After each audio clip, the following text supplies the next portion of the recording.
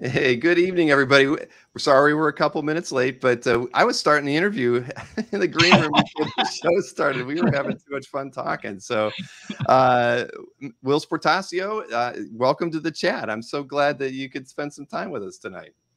Well, thanks for inviting me in. I love having these conversations, especially in these COVID times. Any chance to bump up against some real people.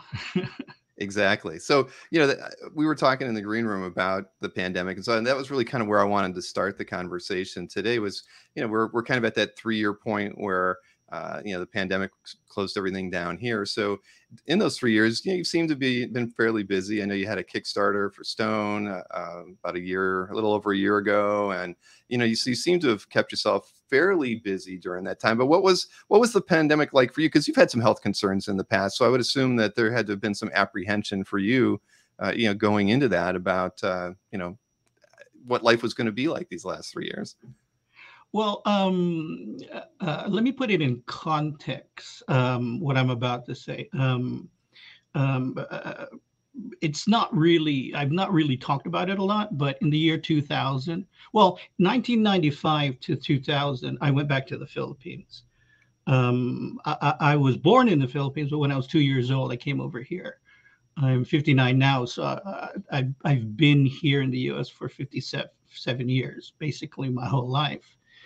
And I've only known comics, really, and I've never really had a job. I actually was a dishwasher once for one day.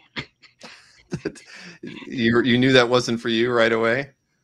My body helped me. I mean, I was washing the dishes, and all of a sudden my hand went like this, and I'm going, oh no, what's happening to my arm? And I think it was psychosomatic, really, but it seemed real enough that they go, oh yeah, you better not, you should, yeah, it's okay if you quit.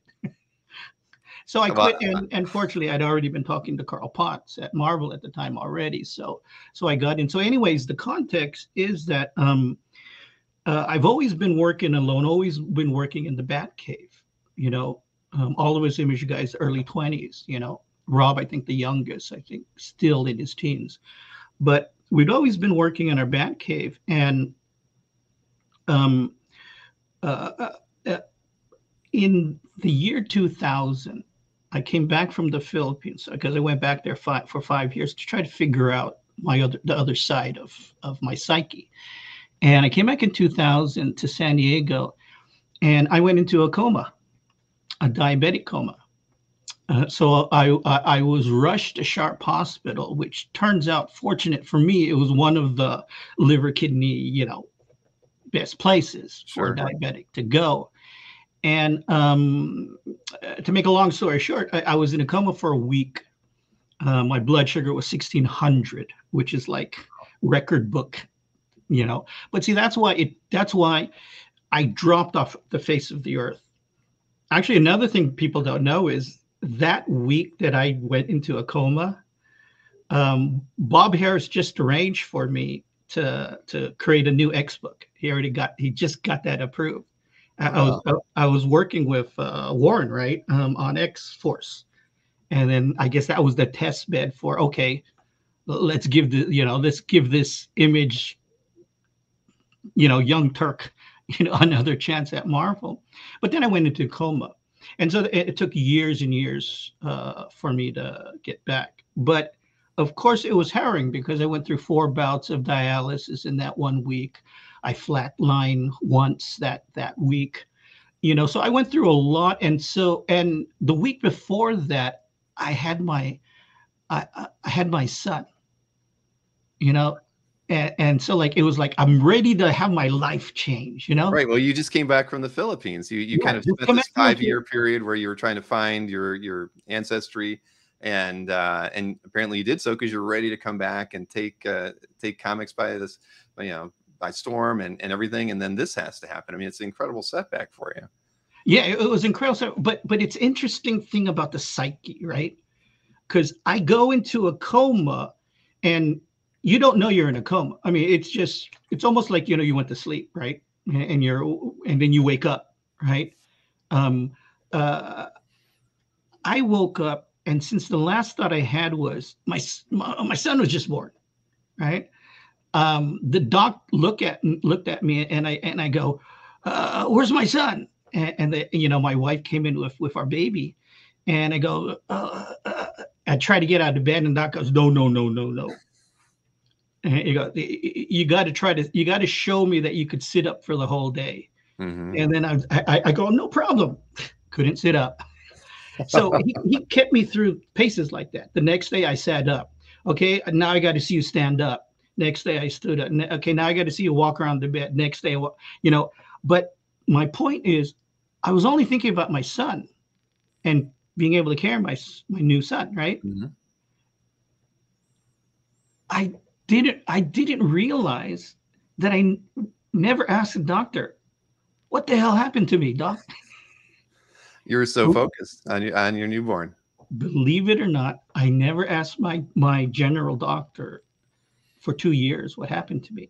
I was just so focused on my son. So in a long meandering way goes to the answer to your question, where I went through all that, and then I couldn't draw. I couldn't be a father right away, but I had to give it the old college try to get my strength up to be the father again, and then to be the artist again. So I went through a lot of, stuff. And so, and we work at home, so COVID, Didn't change much. didn't change much. Didn't change much at all. But I had my kids with me. I have 3 kids now, and my kids they were all in college, but they were forced to be with us. So it actually was a little more of a blessing, So sorry, there's not a bad story there, but I think a lot of us creatives have that kind of experience, had that kind of experience with COVID, because our lives are the bat cave here, or a convention. Right. Really, That's true. When you're self-employed and work from home, I mean, I was telling you, nothing much changed for my wife and I when COVID happened either, other than we couldn't interact with our friends as much as we used to. But life at home, it was pretty much the same. But okay, well, the thing, I had a feeling that was kind of going to be your answer, because I knew that you had done a fair amount of work during the last 3 years and were staying pretty busy. But I think it's good to have that perspective. But so there's so many things we could talk about, but maybe to kind of go from, now that everybody knows about what happened in 2000, it took you a few years before you felt strong enough again, to do some work, right? Because what was it? Stormwatch was that like the first thing that you worked on where you felt strong enough to be able to do a regular book after what had happened? I think it was. I think it was confidential. Okay. Because I think I think because that time Whilce had already made a transition into DC. Mm-hmm. So this was a couple of years after my coma. And see, the real thing of diabetes is, there's a lot of technical, medical stuff about the blood and stuff like that. But really, a lot of people have varying degrees of effects of diabetes. But the real effect really is you lose your stamina. While Jim Lee and Scott Williams and I were in an apartment during the X-Men days, we'd stay up all night, every night. We'd be working 12, 16, 14 hours a day, every day, and so that was just status quo. That was just what you and we were young and dumb. We were punks, right? So we could do that. But right after I woke up, I couldn't do that anymore. Mm-hmm. My brain, not to really get into it, but it was because I like analyzing things, and it was really interesting. I've always had a Spock brain. That's why I love science fiction and world building and and sciences. I love analyzing things. And one thing I realized was that my brain at that point, with diabetes, after the coma, my brain was racing so fast that, and, nanoseconds, right? So fast that my arm couldn't keep up. Oh, wow. So I'm drawing ahead, and my brain goes, okay, draw the left curve of the dome. And I go, okay. By the time I'm even a quarter of the way through the curve, my brain's going, okay, now do the other side. And then I'm going, and pretty soon, because I can visualize, I'm visualizing all that, but I'm not realizing I'm visualizing that in my head. Because 5 minutes later, I look down and it scribbles because my hand couldn't keep up. Right. And then now trying to write and figure out stories or figure out, character motivations and plot steps. My brain just kept jumping and jumping. I'd start in the beginning where you have to, and then all of a sudden I'm thinking about the ending, but I'm still in the beginning. And so I couldn't put, and it took years. That was the thing that really took the longest, to be able to slow my blood and my brain down so that my physical body could actually keep up. And it was a double-edged sword because I'd gone through so much physically, I'd also lost 40 pounds in that week. Wow. That I had to rebuild my body too. Not only the knowledge, because it's all just gobbledygook, I had to relearn everything, but then at the same time, rebuild up my body so that I could keep up.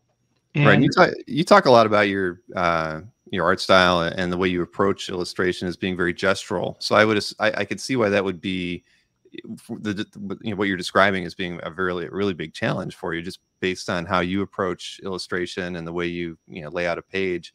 That thinking ahead is really not where you want to be with that. I mean, I could see how that could just really mess things up. So it took a year at least to kind of. It took a couple of years because, again, it took years to realize it was here. Mm-hmm. You just instantly think it's just this. Oh, I lost 40 pounds, and so I got to reconnect my nerves and get the muscle memory back. I think it was Batman Confidential that I go, okay, yeah, I could do this. Jim got me because of Whilce, he got me into DC, and he go, Sure. Okay, cool. I went under contract there, and I go, yeah, I could do this. And after the first issue, it was like there were days I would just sit there staring at the paper, because I'd wake up, get to the desk, and then I want to draw Batman like this, and what the hell is that? It just didn't match and that's what a professional artist is, of years and years of training. You're training your brain to match your hand. Mm-hmm. And there was just disconnect there, but my brain was going, you could do it, kid. You got it still. And it took years to realize that. And so I had a couple starts and stops because I thought I had it, because for years, the gung-ho college try, Mm-hmm. but then reality and your body hits you like a stone wall, and got to go back to school, basically. Got to relearn everything. And to this day, I have lost my 3D sense. You have to be able to see in 3D. You have to be able to realize that. So now, like Art Adams, I actually will scribble out a figure or something, but then I'll come in and I'll draw in a horizon and some vanishing lines, just to make sure, okay, the eyes are above the horizons. I got to draw up a bit. The feet are below I can't do that anymore. I can't just do that in my head anymore. But you got to be efficient. So I had to take those crutches. I had to overcome the pride and do it. Because again, that's what, that's the real skill that we all have, whether we're writers, colorists, letterers, anything in comics. We have the worst deadlines in the whole world. in any commercial field. I mean, think about it. To do Cameron's Avatar, he had what, 7 years, right? At least. It We feels like have more than that. I have 30 days, and I'm the set production designer, the costume designer. I have to cast everybody. I have to do the storytelling. I have to set up the lights, and then I have to do the key art, all in 4 weeks. So we have to really rely on our instincts. And so the real frustration in the mindset in where my mind jumbled up in the beginning after the coma was that you've seen a lot of people, right? There's that imprinted image in non-artists' heads that, oh yeah, it's like, flaring and and then the scribble slowly starts. No, if you really watch any of us, we get to that basic form right away. Correct. If you see us erasing, it's not because we couldn't figure out how to do the arm. It's the arm has to be like this. We're not figuring the arm out. We're just going, oh no, we got to push it a little more. We got to push it a little. Oh, okay. And if you can't do that, you're still an artist, but you can't do comic deadlines because you're constantly. Well, you were saying that you would do 18 hours a day sometimes when in the studio with Jim and whatnot. So yeah, those are tough schedules to set yourself to if you're going to meet a 30-day schedule for comics. I mean, that's just I've always wondered how it's possible. I mean, especially when with the amount of work that goes into it, how we're actually able to get such great products out there. I think, is it true for you that you could keep working on a page forever, but you just know a certain stopping point to be able to meet the schedule? You're just like, I have to stop on this page. I'd like to keep working on it, but I have to quit because I've got a deadline to meet. So do you go through that a lot where you think I could do more, but I'm stopping? Oh, you're never satisfied with anything. But what you're talking about there is the college brain, right? College art school brain of, I'm going to really show everybody. I mean, because you're with your competition day in, day out. So, and especially if you're a guy, you got, I'm going to really, and there's a lot of talk and stuff like that. But when you get into the real workforce, you gotta put up or shut up. And one interesting thing I found out in analyzing that, because then I started we all got into, okay, people are asking us advice. People are asking us to tutor them and try to help them, bring them into the industry. And for instance, like something with composition, right? Whenever you talk to people, professionals in other fields, especially, and again, I put it in context that we have 4 weeks, they can have up to 4 years, right? And they only will be allowed to do one job. I have to handle like 5 different jobs, right? So like composition, people talk about the thirds, people talk about golden, talk about triangle, talk about this or that. Well, I got about 100 panels per comic book to do in 4 weeks. And then the asshole writer will come in and put word balloons and mess up my composition, right? So I don't have that luxury of perfecting the composition. So it's very interesting. To answer your question directly, we actually learned instinctual way. And again, think about that. The writer will come in and put in word balloons after me. Sure. So I can't plan for it, right? I mean, you have a general idea of the script and what you think may be needed for those panels, but after the writer comes in, they could change anything. They could add an extra word balloon. Yeah, I get it. I mean, it's got to be agonizing, the whole process. See, it's interesting. The way we talked about it in image, we called it drawing until it's cool. That's when we know we could stop, because we know we have to get onto the next page. Because again, going back to college, it's you take a week to do something really cool and you're constantly talking about it, and then you do it. And then it's like at least 3 days of soaking up praise, right? You finish that page, and no matter how oogly Scott is about my page or Jim's page, I got to pick up the next page blank and start on the next thing. There's none of that. So we got to drawing until it looked cool. And what that technically really means is, especially in composition, everything is a directional. All background is just a directional. If Batman is doing something important, you want all the directionals to point to him. So you have a mountain, you have an edge of a house, anything. You want smoke, you want it to point to Batman. If it doesn't, it's pointing somewhere else.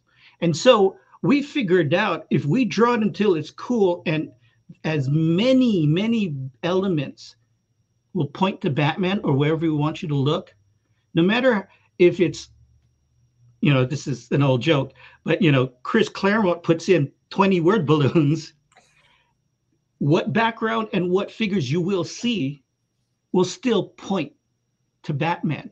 So a composition will still exist no matter what the writer and the letterer does. Mm-hmm. And so it's interesting that we've been able to instinctively condense all these theories, all these things. So the other element there is action.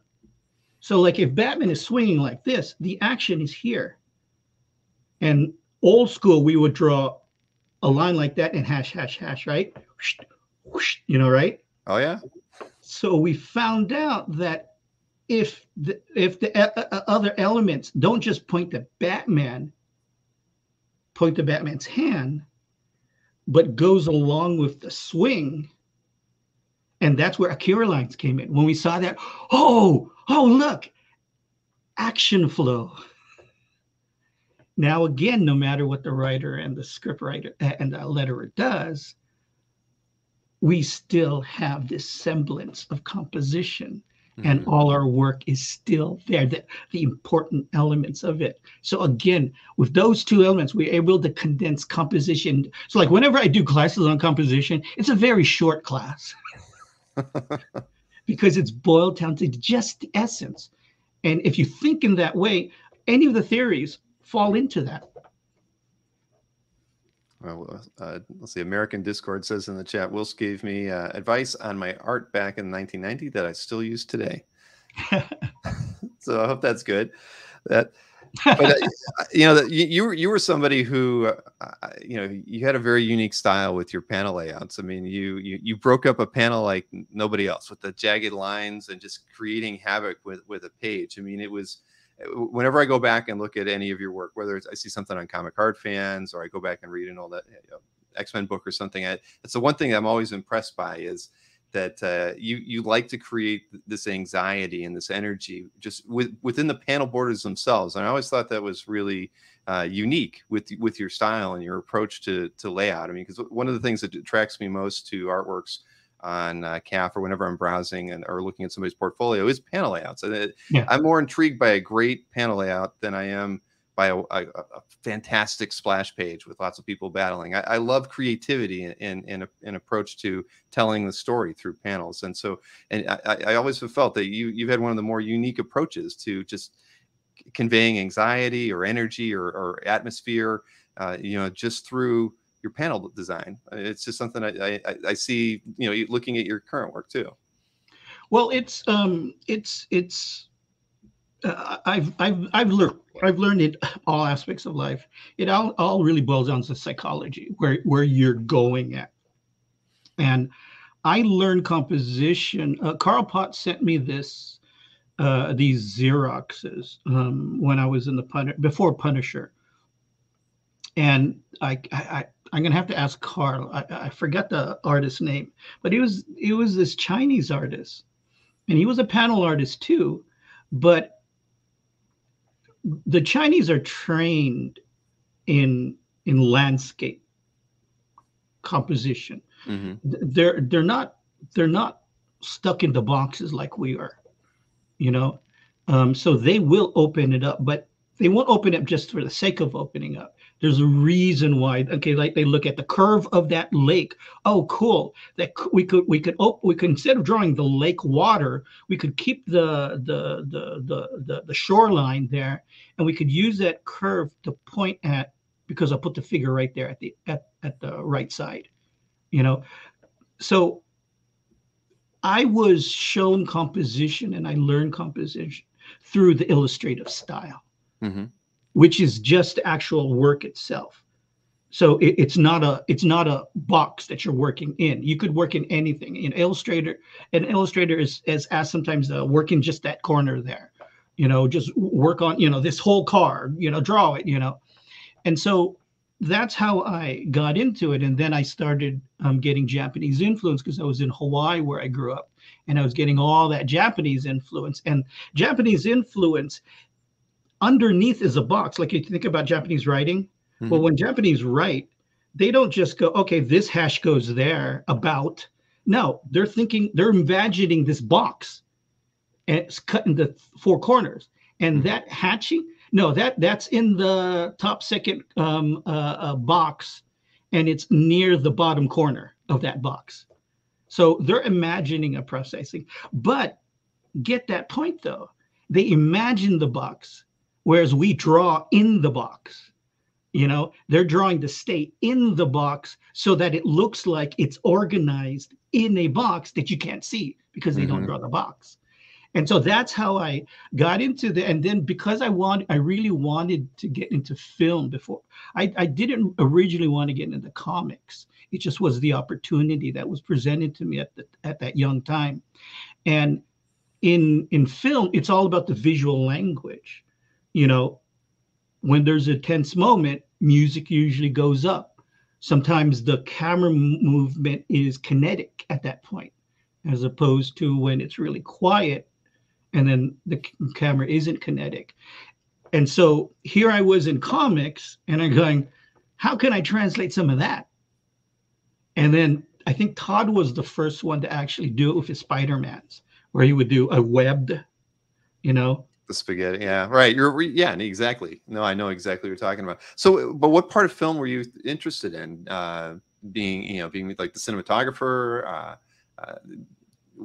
or you weren't sure? You just No. I've always been sure that's actually one thing I try to teach my kids. There's no way you can be 100% sure what's going to happen in the future, but you got to pick something and go with it. Mm-hmm. And then, like me, I'm going to be Akira Kurosawa. I'm going to be David Lean, and then, okay, UCLA is really expensive. And hey, look, my cousin comes along and says, "Hey, I'm going to drag you to Comic-Con." What the hell's Comic-Con? And then, oh, wow, Carl Potts is there. Hey, you want a job? Okay, go with the flow. But I want to be a director. But okay, but you could be the director if you're going to be the penciler.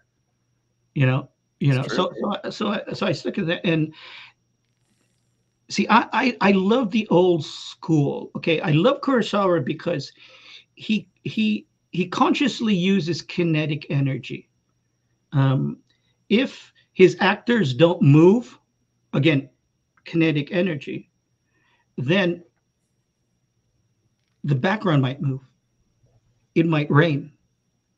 Smoke might be going, or other actors in the background might be moving.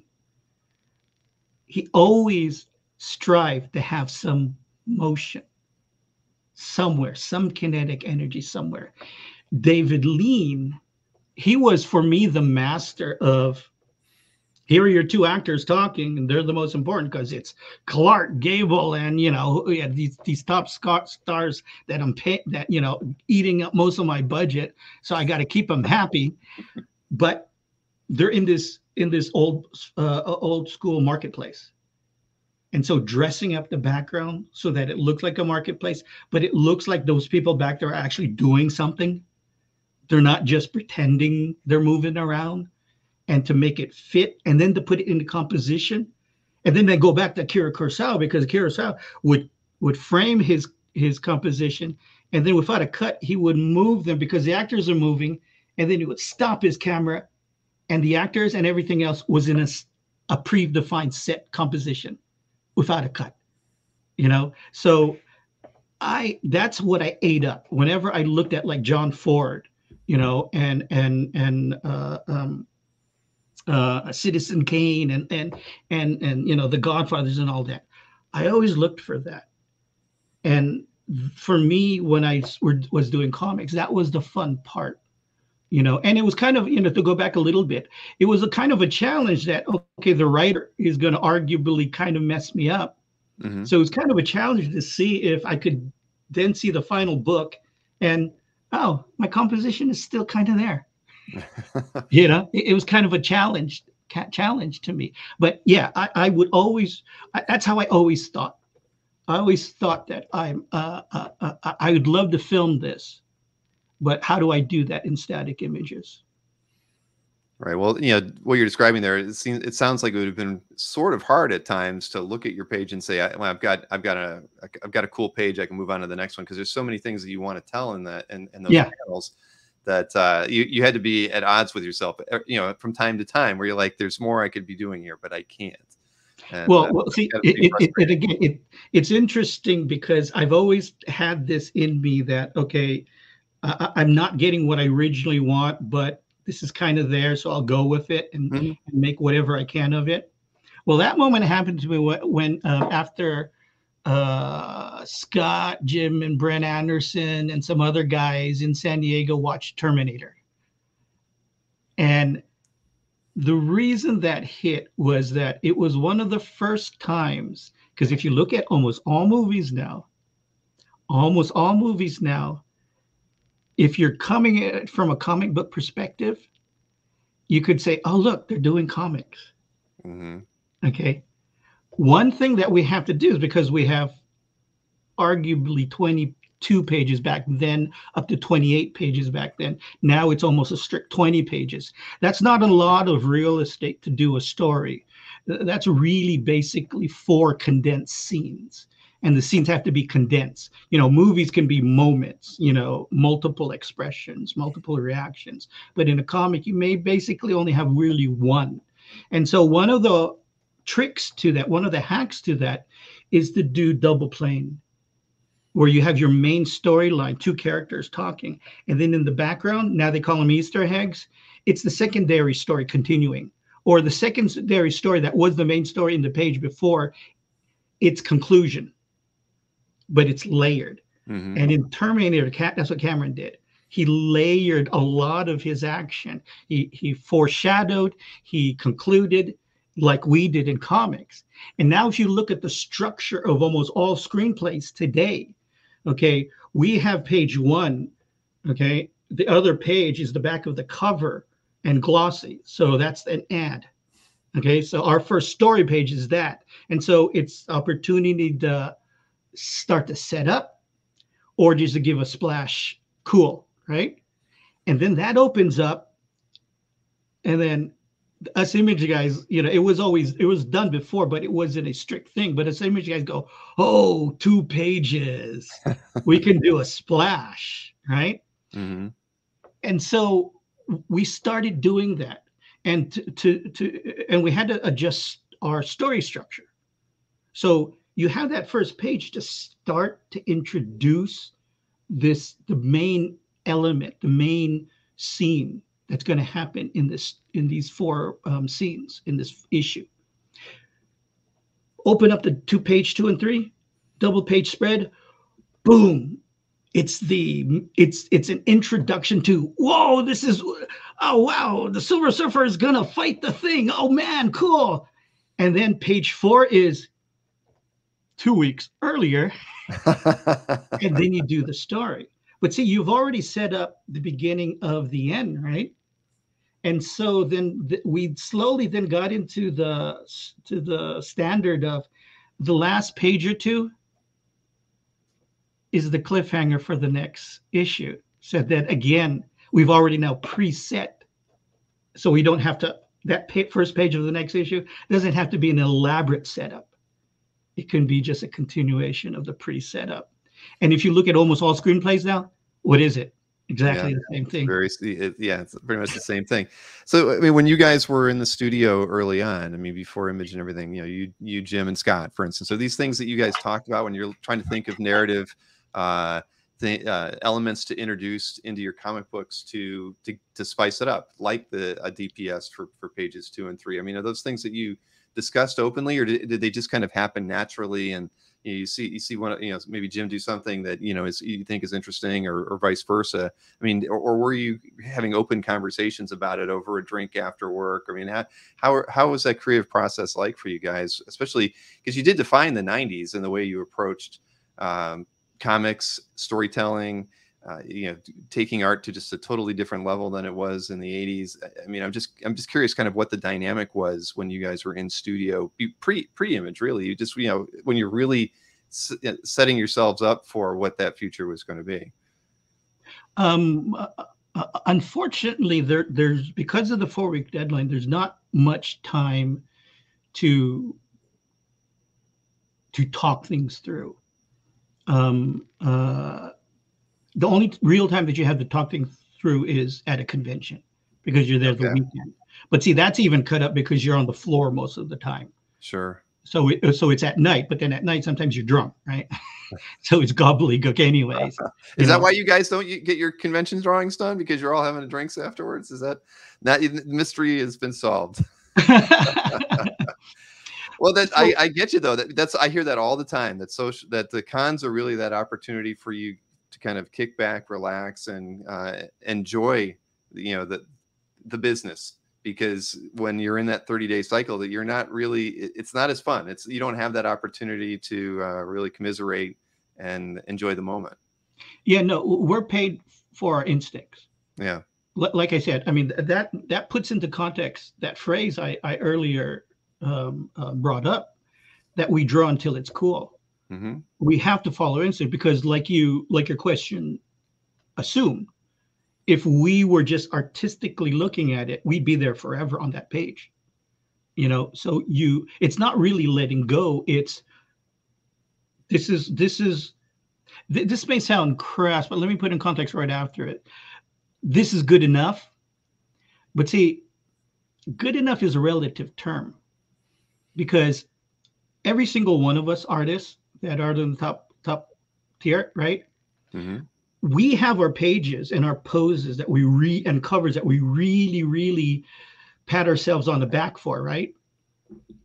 But when you start doing commissions, it's almost kind of like a slap in the face in a weird way, because you're now asked, and I'm talking about high-end commissions. So it's worth it because you're paid a lot. So you give it time. You give it the same time that you would with your work. And you could do that, and it could be your latest new style and new thing that you've brought into your style because you discovered this Japanese guy or this other,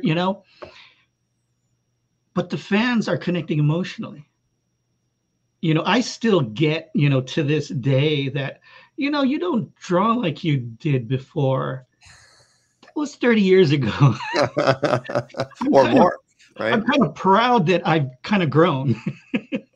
Okay. But see, my point there is that we found out at conventions that it was almost to the point where we could do a scribble and the fans would be happy, because it emotionally hit what they remembered and what they attached themselves to us for.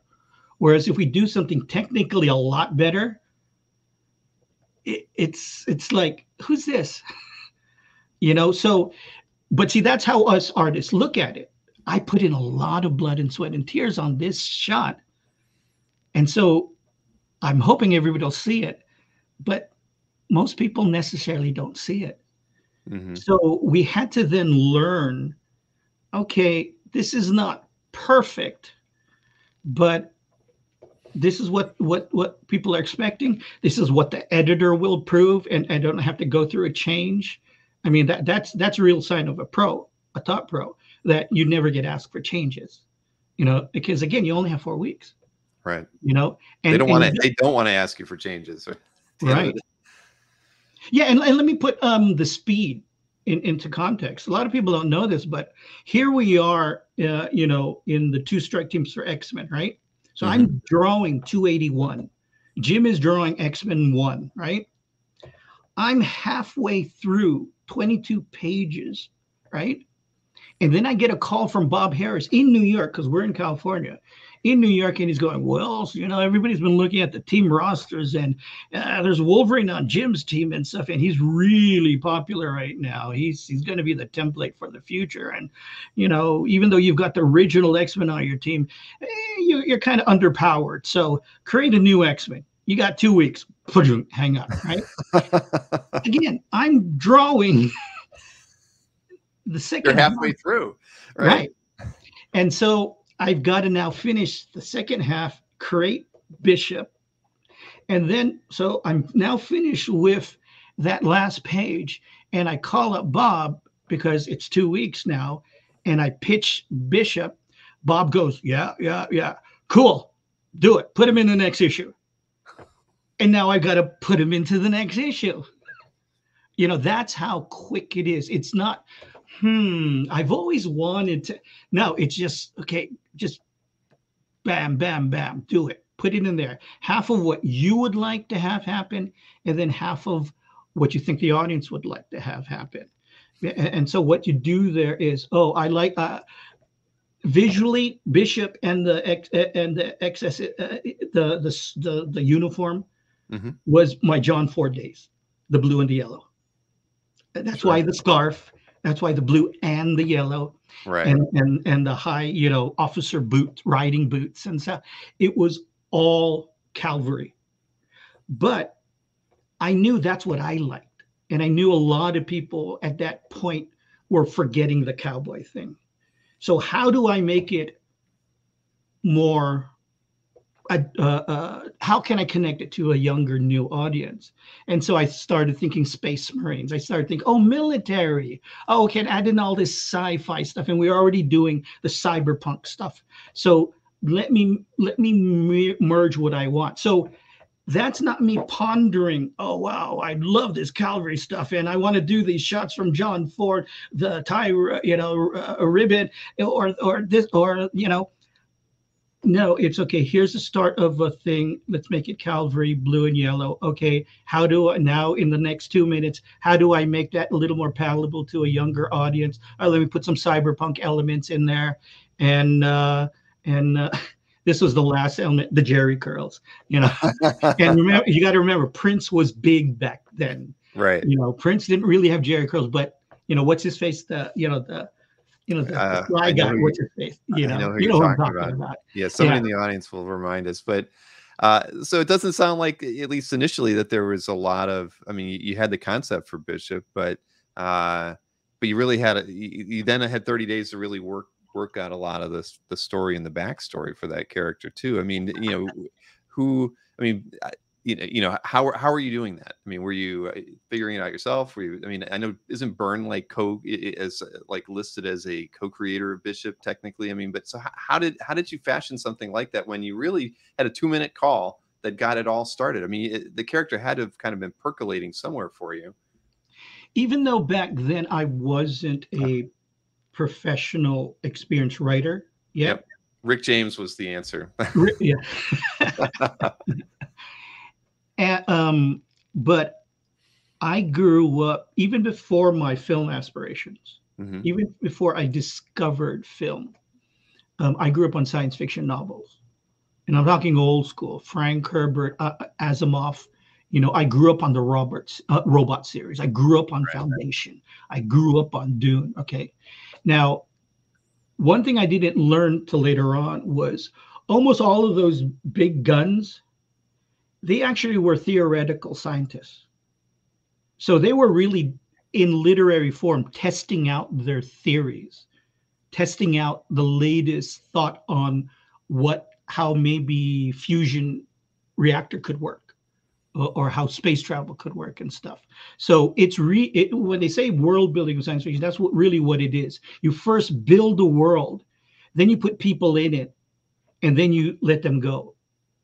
Okay.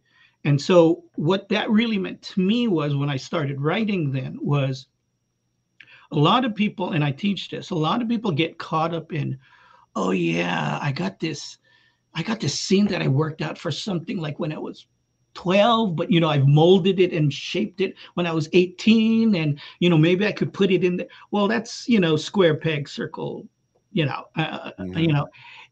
You can't write that way. because then you compromise your world because you're not following the rules. And that's what reality is. Here are the rules.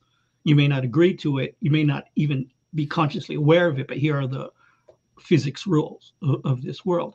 And so I took that and put it into writing, where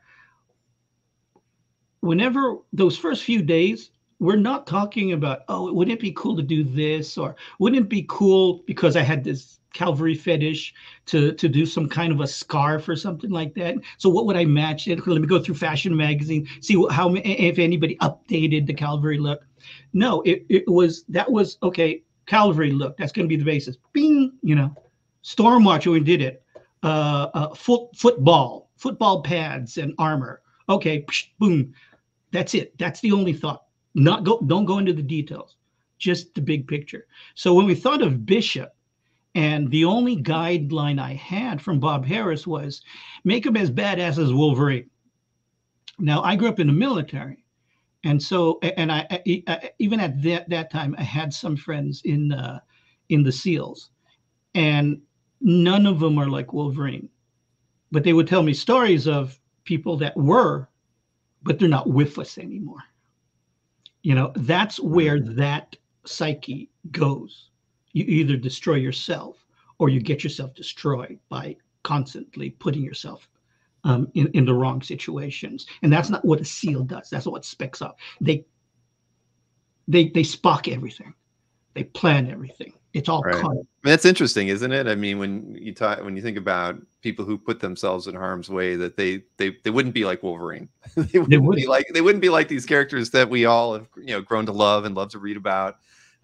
In reality, they're almost the exact opposite. They're calculated. They need to be efficient in everything that they do, from the beginning of a mission to the end of it. And yeah, we don't tend to see that too often in comics. But it's interesting, as a writer, you have to understand both sides. Mm-hmm. You have to understand that's what people think, and then you have to understand what the real reality is. That's why you always have these stories of actors and writers interviewing those real people and finding out what their psyche really is. And a good writer can use that, can draw you along to what you think, and then boom, hit you with real reality. And because it's real reality, it's at first a shock that, oh, they're not mucho macho like that, but oh, wow, it fits. This new thing fits because it's real, it's reality. And so that was the only thing I had, and that was the only thing I could latch onto. And again, that's how we did things back then. Okay, the only direction is make him badass like Wolverine. Okay, I did it. I don't know if you probably remember, Wolverine was the first hero, even though we had Batman. Batman never really stepped over the line. Mm-hmm. Wolverine always was hinting that, yeah, Schnick. I mean, that's what Schnick was. He's going to step over the line. And that's how people were reacting, because people, after the Nixon years, after the economy and the hostage taking in Iran and so, everybody was, hey, wait a minute, we're number one, we're tough. Our old cowboy John Wayne image. And so everybody wanted that back. But the only easy way for people to understand it was that psychotic bit, because we are the loner thing, and a lot of that is anger pushing us through, the energy of anger pushing us through. And so I go, okay, so how do I do that without making him psychotic? And I instantly thought about Conan, because I was reading the Conans back then. Mm-hmm. And basically that is, Conan is so tough and stuff because he was born on a battlefield. And what that told me was, he was born to the environment, and he was born to fit his environment. So I go, okay, what if Bishop was born in a world where he just genetically was made for that world? So it wasn't something that, he's doing it for anger, or he's doing it for a loss. He's just, I can survive. Because all my other friends at 14, they all died because the Sentinels killed them, because they couldn't run fast enough like me and stuff like that. And so that's where it became obvious. Oh yeah, we gotta put him in Days of Future Past, because in the X-Men mythos, that is that world. It is the Right. Terminator world. And we were already having visual connections with Terminator and Days of Future Past. So I go, what if he's born in there? So I go, oh, that's going to be interesting. He's just born to be Conan. And when you're born to do something, whenever you become like champion of something, it's not that it's easy, but it just feels easy because it's more natural to you. You know, put Bishop or Wolverine in a math class, you know, they're going to get really frustrated, but put them in the middle of a fight, they're going to instinctually get through that really easily. So I go, because I always love psychology. So if that's his psychology, that it's easy, and it's easy because you have to, you have no choice. You either die or you survive. I go, wow. So the grass is always greener on the other side. So there's not much time for relationships, after fighting the Sentinels and you go underground, like in Terminator, and everybody's just huddling. But that is the green pasture.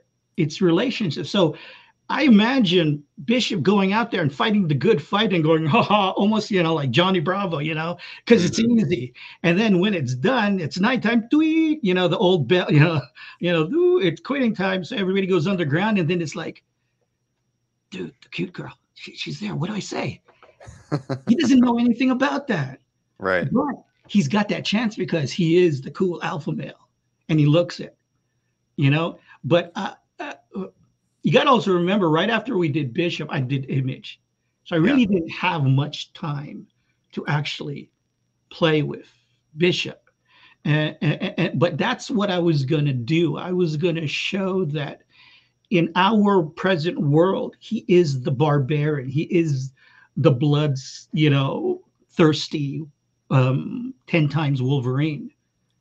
But that's only because of his environment. Remember, nurture nature. What he really was about. That's why I had that one scene. I was able to put that one scene in where he's in Xavier's office, and well, he's in the foyer waiting to see Xavier, and then he's looking at the photographs of the X-Men that were just dreams in his head in Days of Future Past. They were all gone in the original incarnation of Bishop's timeline. They were gone, and then Storm steps in, and it's like, dude, and he's this little boy. He doesn't really know how to talk to her. He doesn't know how to express that, I've idolized you I have so many tactical questions and questions of what was real and what, but blah, blah. I really wanted to play with that dichotomy, that and that originally started with the original way I looked at Colossus. I always looked at him as the man boy, that he looked and felt like a man, but he was just this young kid. And right, but everybody was giving boy. Yeah. But everybody's giving him a pass because he was just huge, almost like Mice and Men, And I wanted to have scenes where we show that Peter Petrov was really intimidated by Bishop, because Bishop has no problems being the leader. Bishop has no problems ordering people around. Bishop has no problems talking with women now. Bishop has no problem getting into battle. But even though Colossus could do all that, he doesn't have the experience and confidence yet to do that. And I wanted to play that. But, again, what happened? We went off the Image and... Right. Well, and so is that sort of what has kind of brought you back to the X-Men Legends thing? I mean, I've read the first issue, and it seems like you're touching on some of the things that you're talking about here with Bishop, maybe being a little bit more cognizant of his surroundings in a different way. That there's things that it seems like that maybe you're exploring that you have always wanted to kind of touch on and try to understand a little bit more about the character and let people know what your feelings were about Bishop as a character. Is that what brought you back to the book? Yeah, that's the only real reason it brought me back to the book, because again, I mean, I'll just blurt out the timeline. It was, okay, create Bishop, end of 281, Okay, put him in 282, put him into the splash because we already had most of the story already set up. And then I do, I think, 2 issues of Bishop, but we're still dealing with the massive story that brought the 2 teams together, that split up the X-Men into 2 teams. Right. So we were going back and forth to those stories, right? And then we did Image. And then they go, okay, you can leave, but you have to do 2 more issues, but you can't write it. You can't be involved in the plot at all. You just got to draw it. And so I haven't been able to really look at any issues of Bishop's after me. And because, again, at that point then, too, because of how everything went down, there was really no conversation after that. Because remember, I mean, you put it in great context. It was a 2-minute phone call asking me to create a Bishop. And 2 weeks later, it was another 2-minute phone call for me pitching it. And then Bob saying, go ahead, do it. And then we do it. And then we brief Byrne about this, the basic story pull through. And then he scripts it. And then we do Image. And so all of the things that I was planning, all the things of me going back to why it is a blue and gold Calvary,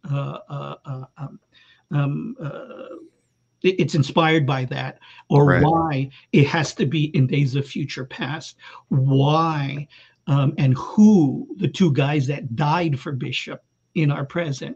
I mean, that's the only reason I put them in there, because one of the writing things is do but not say, right? So I can't have Bishop go, I'm badass like Wolverine, but I'm not psychotic. I just come from a psychotic world. And so the only way to do that visually is, they're called clone characters. Put in 2 clone characters, and I go, okay, here are 2 characters like Bishop, like I want to present Bishop as, but what do they do in the story? They're only designed to die for Bishop, to let Bishop escape. It's an old military trope. If you really, really have connected to your commander, you will die for your commander, because your commander connected you, made you feel important, gave you a place. And so that was the opening statement, that they would die for Bishop. So now I don't have to have Bishop or anybody or caption saying, oh, I'm badass, but there's a soft side of me that I'll tell you about later.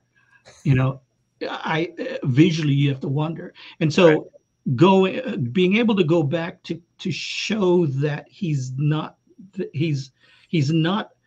because after me, it was just built on the Bishop's character persona was just built on the X-Men's natural reaction to somebody from that kind of a world. Because obviously there's no way they could understand what that world was. There's no way they could understand that it's even a place called Days of Future Past. Really. They could visit it, but they can't really know what it is. And so it was really my Buck Rogers, basically, but I didn't have the time to do that, to plot all that out. And it was just, okay, you can't write the next issues, and okay, bye-bye, go ahead, good luck. And so there was never a conversation after that, right, on what it is. So I took this as a challenge to be able to maybe address that. And my only hinder block was that, and Marvel and DC are known for its continuity. And a lot of things happen. In the original incarnation, original timeline, we actually, because I don't know if you remember, but we were playing with a cross book thing of the Nathan Christopher Is Cable, right? Mm-hmm, mm-hmm. And we'd already introduced cyberpunk, and that's what we molded around, that the Cable's future and stuff like that. And so we actually were playing with the fact that Bishop, even though this is unplanned, him going through the time into the past, and it was an accident, that accident will lead to Bishop being the one who killed Professor X in the future. And so that's how we were going to mold Bishop's going on from there. And we weren't able to do that because then what happened was, continuity, that the intervening decades where you had the Summers Rebellion, which basically, a bit before Bishop's time, got rid of all the Sentinels. So I couldn't have Sentinels, but it's comics, so we wormed the way into that. So it was me going back to try to address some of the things that I had originally planned, some of the original concepts, but then having to maneuver in what was already set.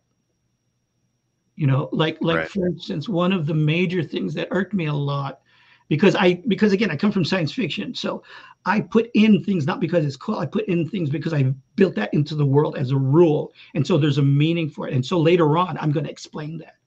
So the M tattoo, it's not what is established at all. Because what's established in official continuity right now was when him and Shard were young, they were in a mutant ghetto, and they were all branded with the mutant M.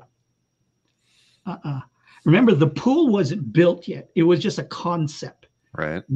And I go, okay, wouldn't that be cool if not only was he part of Xavier's security forces, but he was the commander of the prison.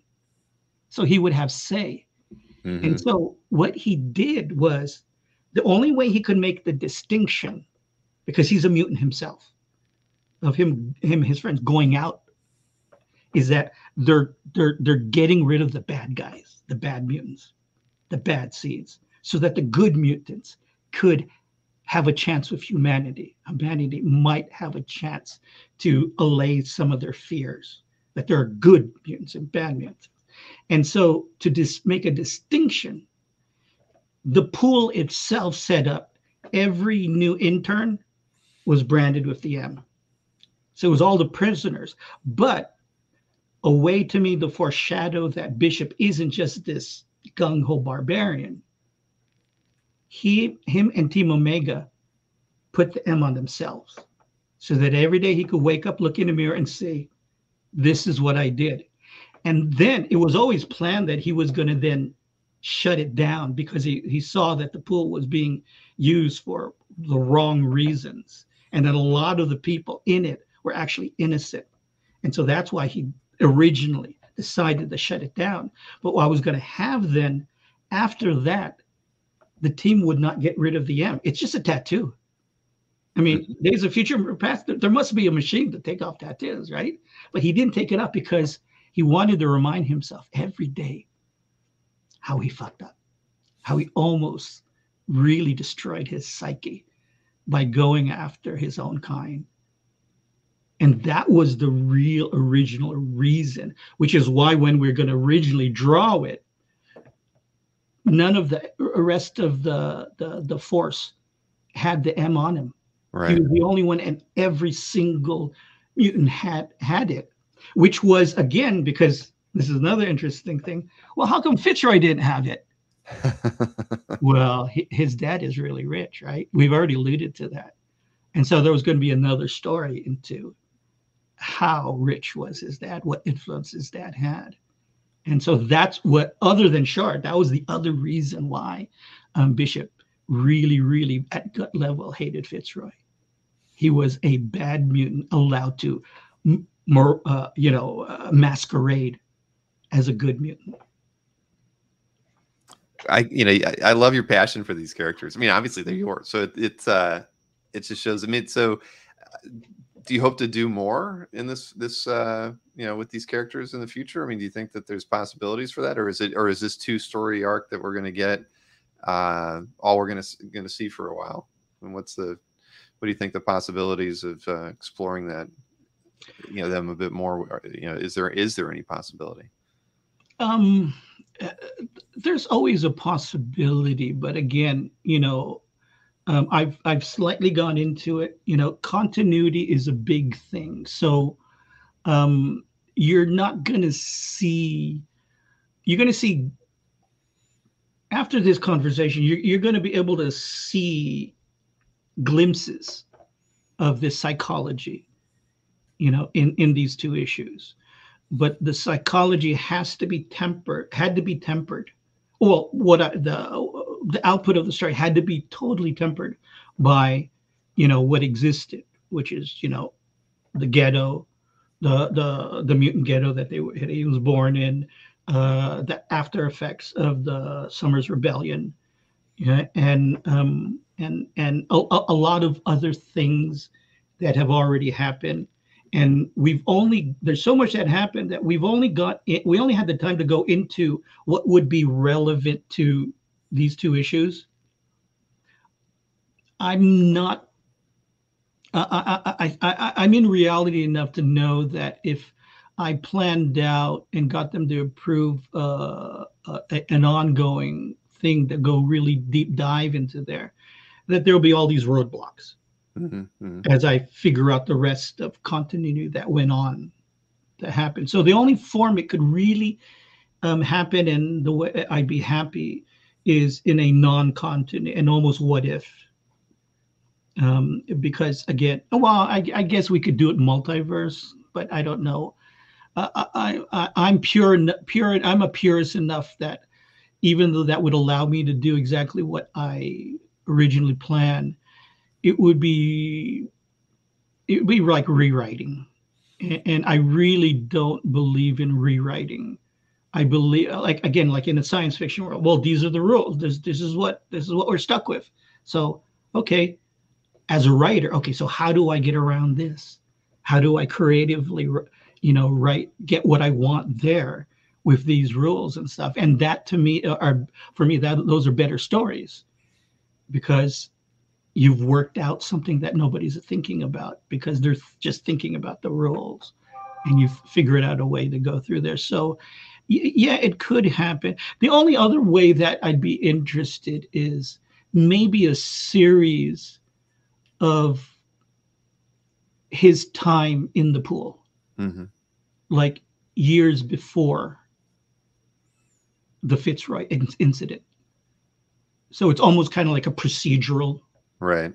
Here's them taking on this one. They get the order, like in CSI. They get the order, the capture or kill order, and the brief, and then they go after them. And the whole thing is a mission. And then I slowly built in that some of these guys that they thought were bad guys were actually not bad guys.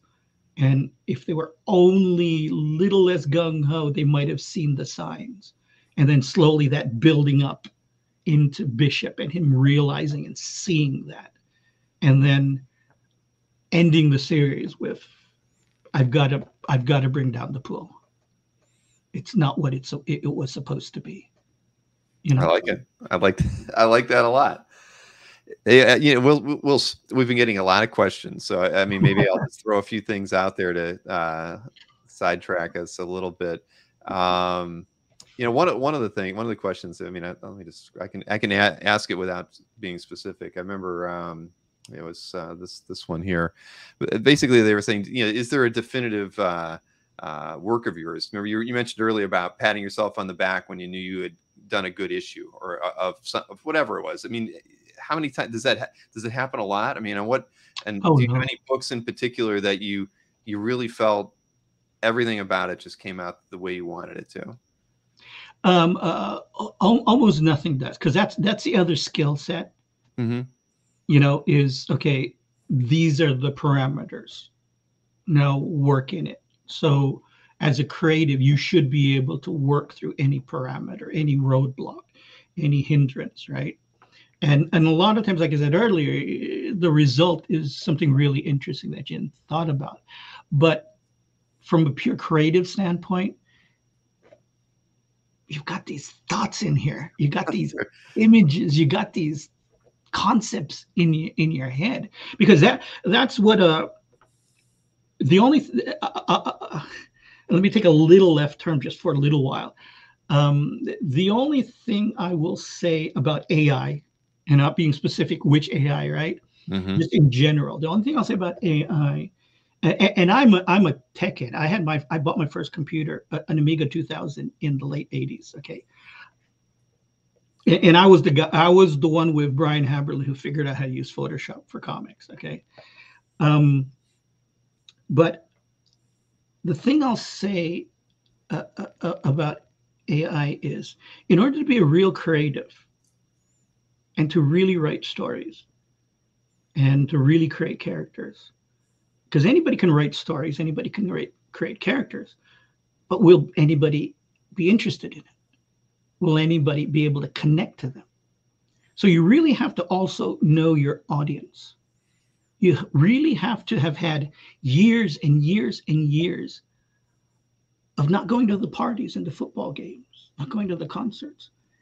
And even if you went to the concert, watching everybody around you and remembering that girl that, 2 weeks ago, I saw her really giddy with this one guy. And then a week later, I saw her like ignoring the guy and the guy being pissed off. And then a week later, I saw them back together, but she was still kind of, I would see that, and everybody, normal people would see that and just, it's the pretty girl. But I would see that and remember that. And then through other relationships, try to interpolate what was really happening there, and thereby getting into the psyche of things. So AI is being used so much, and again, being a tech guy, AI is being used too much as a shortcut into being creative. You might be shocked to find out that I don't actually watch a lot of superhero movies lately, because producers have now understood you make money with superheroes. And Hollywood, as good as it does its job, what it really does is, here's the trend. Let's keep this trend going. See, look, Cameron hit us 1 billion already, and now look, he's got at 2 billion. Let's let him keep going, And so what's been happening now, and this is where I'll defend, some of my idols like Scorsese and Tarantino. Hollywood has always been, okay, here's the trend. We're going to look at any other story, no matter who you are. It just turns out superheroes, it's the latest trend, but it's making so much money that nothing else is being looked at. And so my point there is, they are now in that hyper mode of, let's do what the audience wants. Now that precludes George Lucas going, what if we, 2001 was great, but it was too serious. What if I did something like Flash Gordon, a soap opera, and make it relatable to kids? Yeah, I'll have a kid. It starts out as a kid, and he's an orphan, because there's a lot of, single family homes now. And what if the villain is like his dad, long lost dad? And so he's thinking in these terms that nobody's thinking about.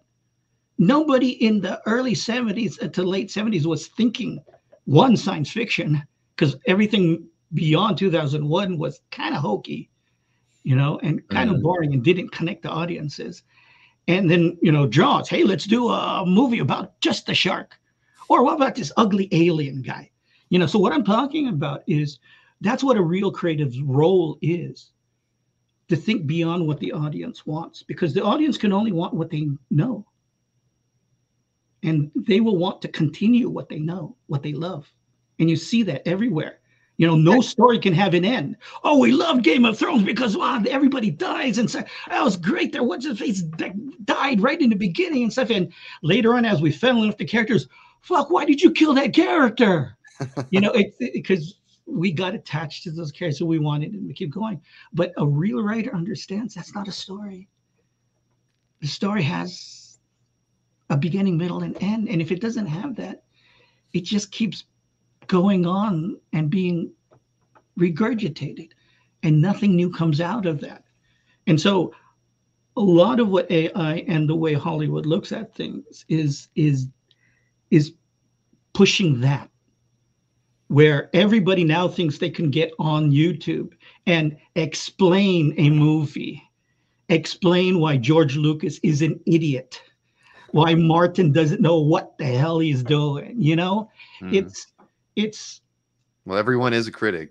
Yeah. At the end of the day, but everybody's a critic without experience. Right. You know, no, I understand. But today pushes that, you know, well, it's my opinion, and so therefore it's valid. But I mean, look at this trend too.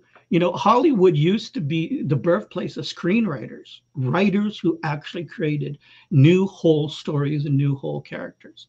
Now Hollywood is almost 90% script doctors, right? Oh, Superman 10 is going to be coming on, and it's going to be used, this superstar, he's going to be Superman. Oh, wow, that's going to be great. Okay, this writer's hired because he wrote this screenplay. Well, he screen doctored this screenplay, and then and then 2 months later, what do we hear? Oh, he quit, and now there's this new guy going to write the screenplay. Oh, he quit, and 4 or 5 times the writers play through because it's being script doctored, because the producers are pushing. Oh, well, they did this in Thor, and so we should do that, or we should, or when are we going to allude to that, or when is the chase going to come in? That's put in as a joke, but that's actually what happens a lot of times, especially when, we might be able to make $2 billion this time, So let's follow the trend. But see, that's not what creative, at least for me, in my opinion, that's not what creative is for. Creative for is to make that next Star Wars that we're not even thinking about, that next Jaws, that next Aliens. Remember, Aliens came out, and that was a cool, scary thing. But how do you go beyond that?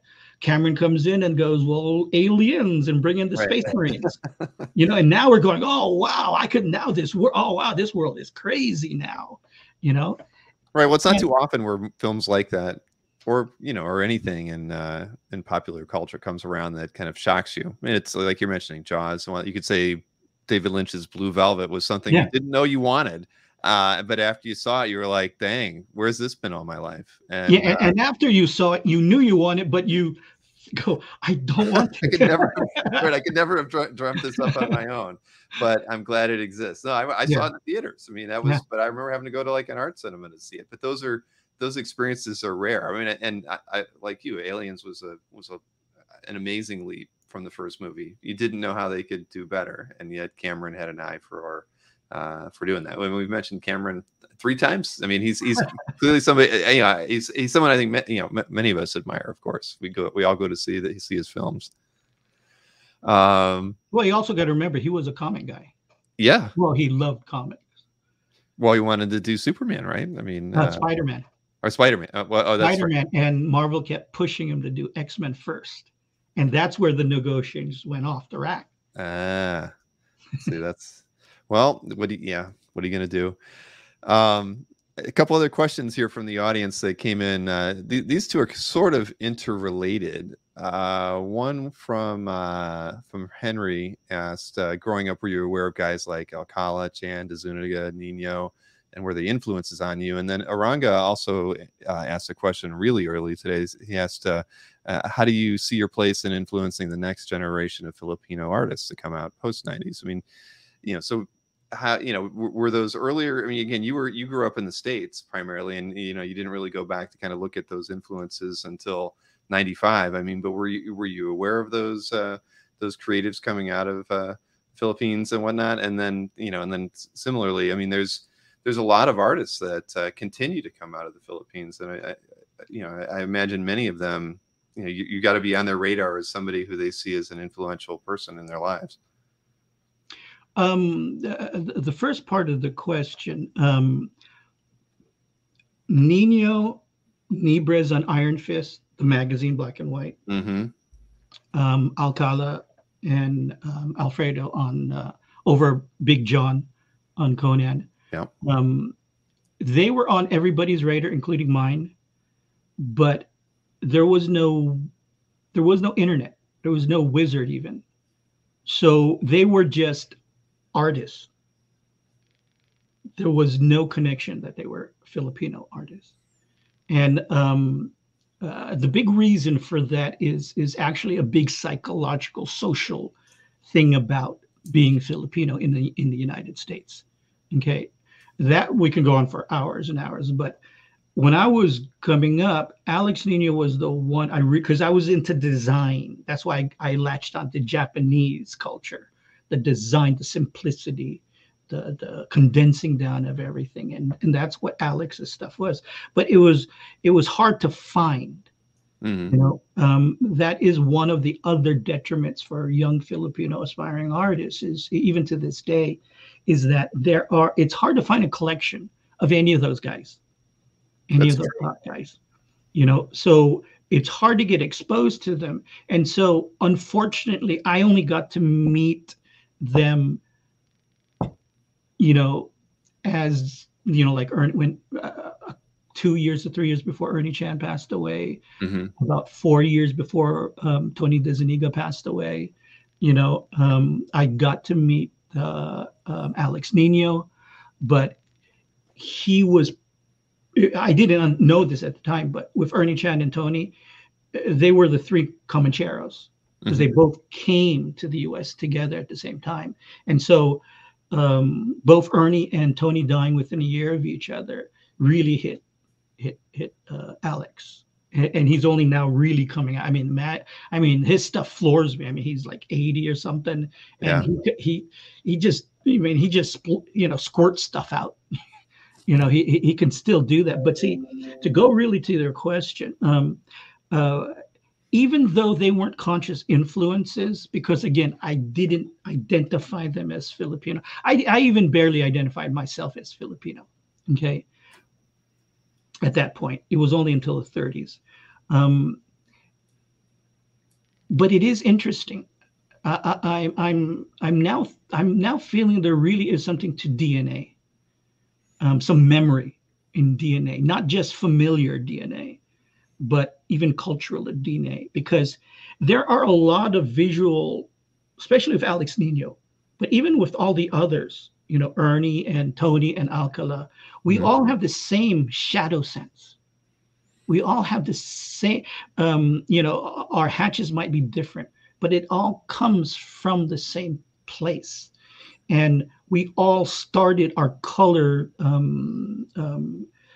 travel with, here's a basic crayon set.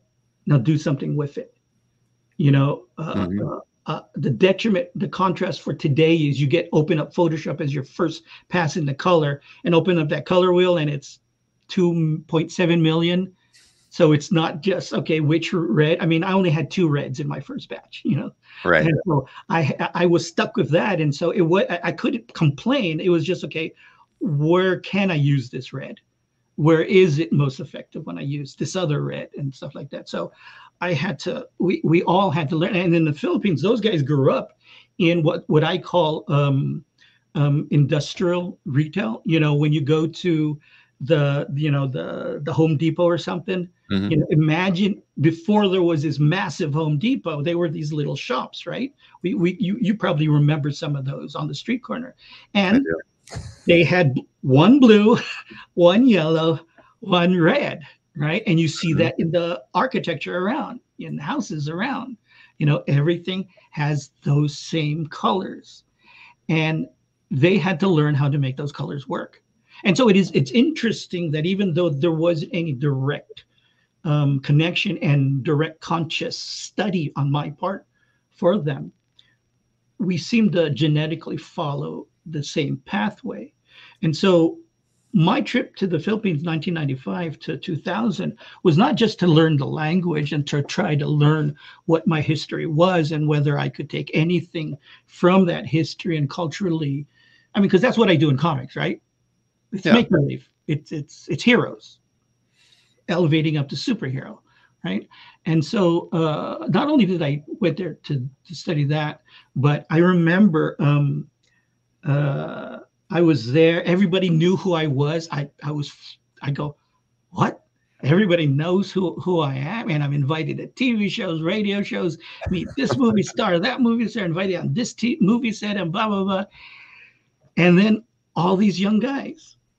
And one of them was the Neil. one of them was a guy named Budget Tan who wrote Trece, which is the first animated Netflix Filipino show. Yes. And then there was Jerry Alangilan, who became my first art director in the studio that we built there. And he was an architect. He actually was a professional architect. He already designed a couple buildings, but he always wanted to be a comic book writer and artist and inker. And so he was my first pick into the studio. And it was because I was at a signing opening up this store in this posh area in the Philippines called Makati. And Jerry was there as one of the guys trying to get close to me. And he already met me at that time. So it was easy for me to talk to him. I go, "Hey, Jerry, how you doing?" And he goes, and then he looked around. He's a very pragmatic guy. He looked around, and I knew there he was a writer. He looked around and he goes, "Well, so I don't know if you noticed this, but you're having a big effect on all of us by just being here." And I'm going, and then he explained. He goes, "We have all these groups called Alamat, and it's a conglomerate of it's an umbrella of all these other smaller indie groups. And they all want to do superhero American comics. And they're all trying to do that. But this is the day of dial-up, right? 90s. And you couldn't easily get a visa anywhere in the world from the Philippines. So they were already set in, there's no way we're going to get in American comics. There's no pathway. So I arrive, and I'm not that much older than they are. I'm wearing the same fashions as they are. I'm talking the same way. I'm interested in the same pop culture stuff because the Philippines is a sponge for American pop culture. And so they look at me and they go, if he can do that, I can do that. So just me being there and not being this old fogey, but being somebody that they could envision themselves. Now they could see that there might be. And so they kept trying to, I was only going to be there for like 2 months. I stayed there for 5 years. And part of the reason was they pulled me in there. They showed me their work. They said, please help us. And I was in this space where I was getting kind of like bogged down by the real reason we missed our deadline is that here we are drawing our first issues. And now, Hanna-Barbera wants to talk. Toys want to talk. Movies want to talk. And we're just kids. But hey, Spike Lee just called. Oh man, we got to put our right foot forward somehow. We got to figure this out, And you went to our first convention. I went to our first image convention at San Diego, where Youngblood and Spawn 1 just came out. Mm-hmm. And everybody was asking, even me and everybody else, when's the animation coming out? When are the toys coming out? We haven't even, that's the real reason why we expanded the studio. Right. There's no way we were going to take on this load. And we knew the next step was, what's the next book? What's the next book? Because you got to beat Marvel. You got to beat DC. They have hundreds of books. And so understanding now I was this symbol in the Philippines and kind of like being buried a little bit by that. I mean, I just wanted to draw and do tech stuff. I was the George Lucas. I was, I'm going to build a studio. I love tech. I love computers. I'm going to make computers work for comics. That going to the Philippines and finding that was like, oh, wow, I could build a studio, my own studio now. And Brian Haberlin came in and then made the connection with Wildstorm DC and said, hey, they want to outsource producing books, where they would give us a budget for a book, and then I just do it. Mm-hmm. And then Brian would take it and handle all of the posts on it. And so whatever we made is whatever we made off of the budget, And so I stayed in the Philippines and brought in all these guys and brought in the lineal use. And because I was now this new pathway, this new golden bridge to the United States. And we solved the problems of dial-up. Those are technical file things, but me and Brian figured out how to send high-end files through dial-up. And boom, we have our industry now. And I got to find my other pathway as a teacher, as a nurturer, as an identifier of talent, and just fell in love with building the studio. Because even our studios back here, in the early image days, it's what really skyrocketed. I mean, a microcosm before that was Jim, Scott, and I in an apartment together. Where, to go back to one of your other questions, we didn't sit down talking everything out. We visually challenged each other. So there was a place called Mitsuo, a big Japanese department grocery store, but it just opened a bookstore inside of it.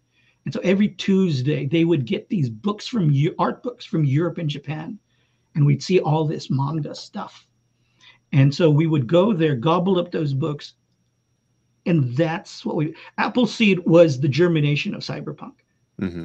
We got the Appleseed mangas and go, shit, and we made cyberpunk in the X-Men based on that. So what really happened was that Jim would do a splash page, and Scott would go, because Scott's a collector. Even back then, he had high-end collection even back then.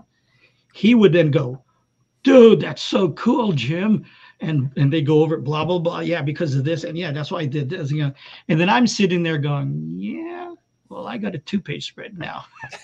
And the whole thing was, without saying it, to have Scott drawn over to my table, to have that conversation about this 2-page spread.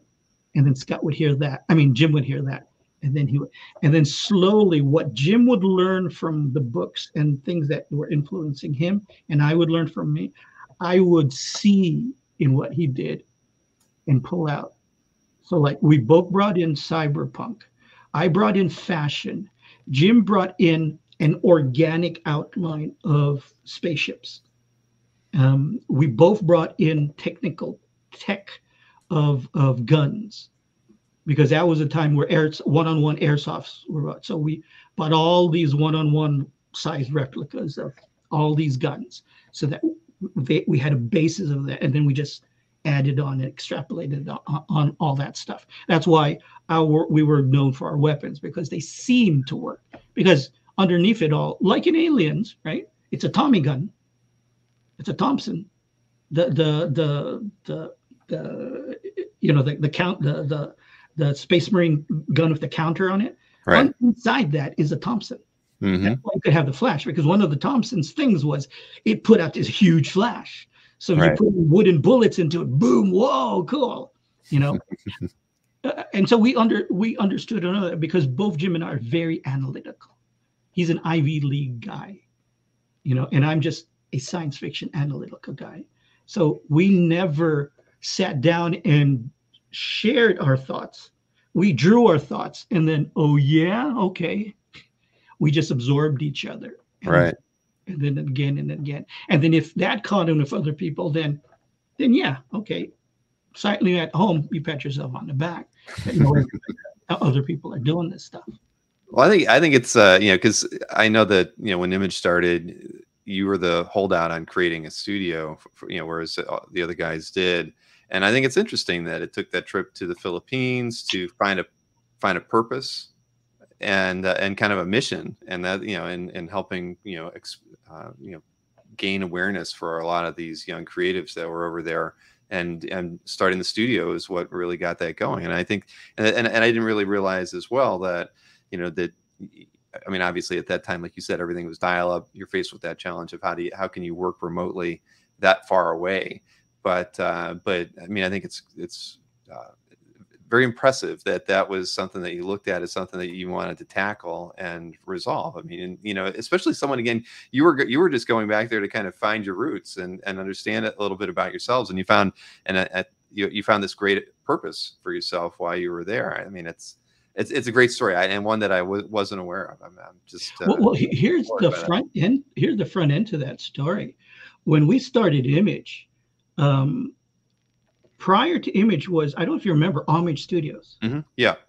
Okay, so it was just Jim, Scott, and I in an apartment, right? I think Mark at the time was still at his house, and Rob at his house, and Todd up north at his house. And then we formed Image, and we decided to do the studios.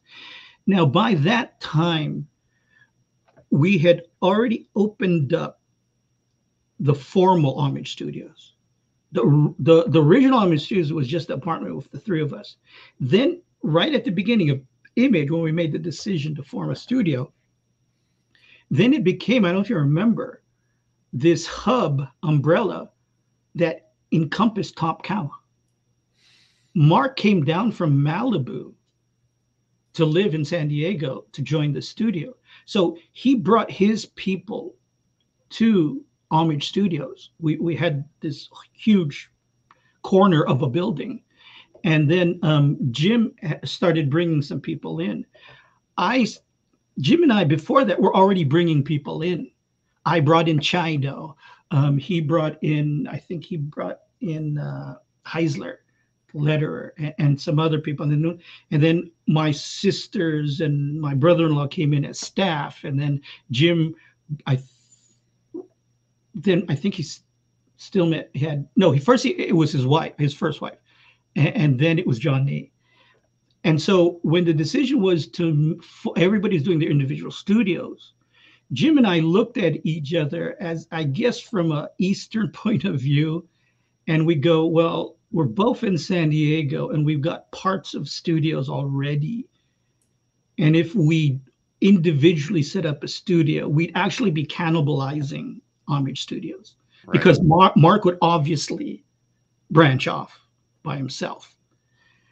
And so we were always in that power mode thing. So we go, okay, well, the two Asian guys get together and we've already got the makings of the studio. We just now need a production head, really. Mm-hmm. And then do a talent search for the next tier of artists. And so we decided to just join up. So I was the original art director because I was the guy, again, while we were in the official Homage Studios, that's when I met Brian Haberlin, because that's who the technical guy that Mark brought in before he formed Top Cow. And we were both eggheads, me and Brian. And so not only did we play the first games like, Riven and, stuff like that, mm-hmm. We were the first ones to figure out, we could use this Photoshop thing, but nobody had figured out how to use it for comics. And then John Nee, the manager at the time, his sister Clydeen, who runs Artist Alley at San Diego, had this negative cutter shop.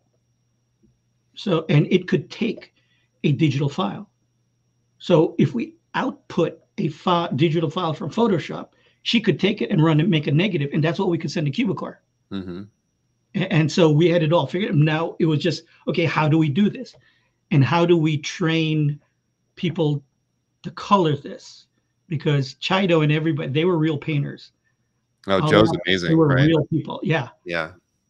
And so I figured out, okay, well, let's have Chido just do on Xeroxes, which is how how Blue Lines originally were done. If you remember Blue Line, mm-hmm. Oh, yeah. And so a real painter would actually paint on that. And then that would be scanned. And then the black plate would be scanned separately and then dropped on top. That's how the original graphic novels were done. So we got figured out, okay, what if we get hire Chido just to do all of the color guides in this way for all the books? Now we don't have to teach the new colorists color theory. We don't have to go hunt through art colleges to find people that actually know about color theory. They can learn on the job by using Chido's guides to learn color on the job and just basically digital. So we could have Chido totally non-digital and our new staff totally digital. And the best of them, like Sinclair, would quickly work themselves up into would sponge all the information they can of color off of Chido and then be the top tier. You're schooling me tonight. I mean, a couple of guys have reminded me, because I always say Chiodo. I didn't know it was Chido. Oh, that is the real pronunciation. Which one? Chiodo. Childo. Okay. Yeah, All right. it's originally Italian, but see, he tells me the old, Ellis Island story. Mm-hmm. When his dad came over, they said, "What?" And they changed it to Chido. All right. No, hey, I'm terrible at names anyway, but yes, everybody in the chat who's caught me butchering Joe's last name for years now.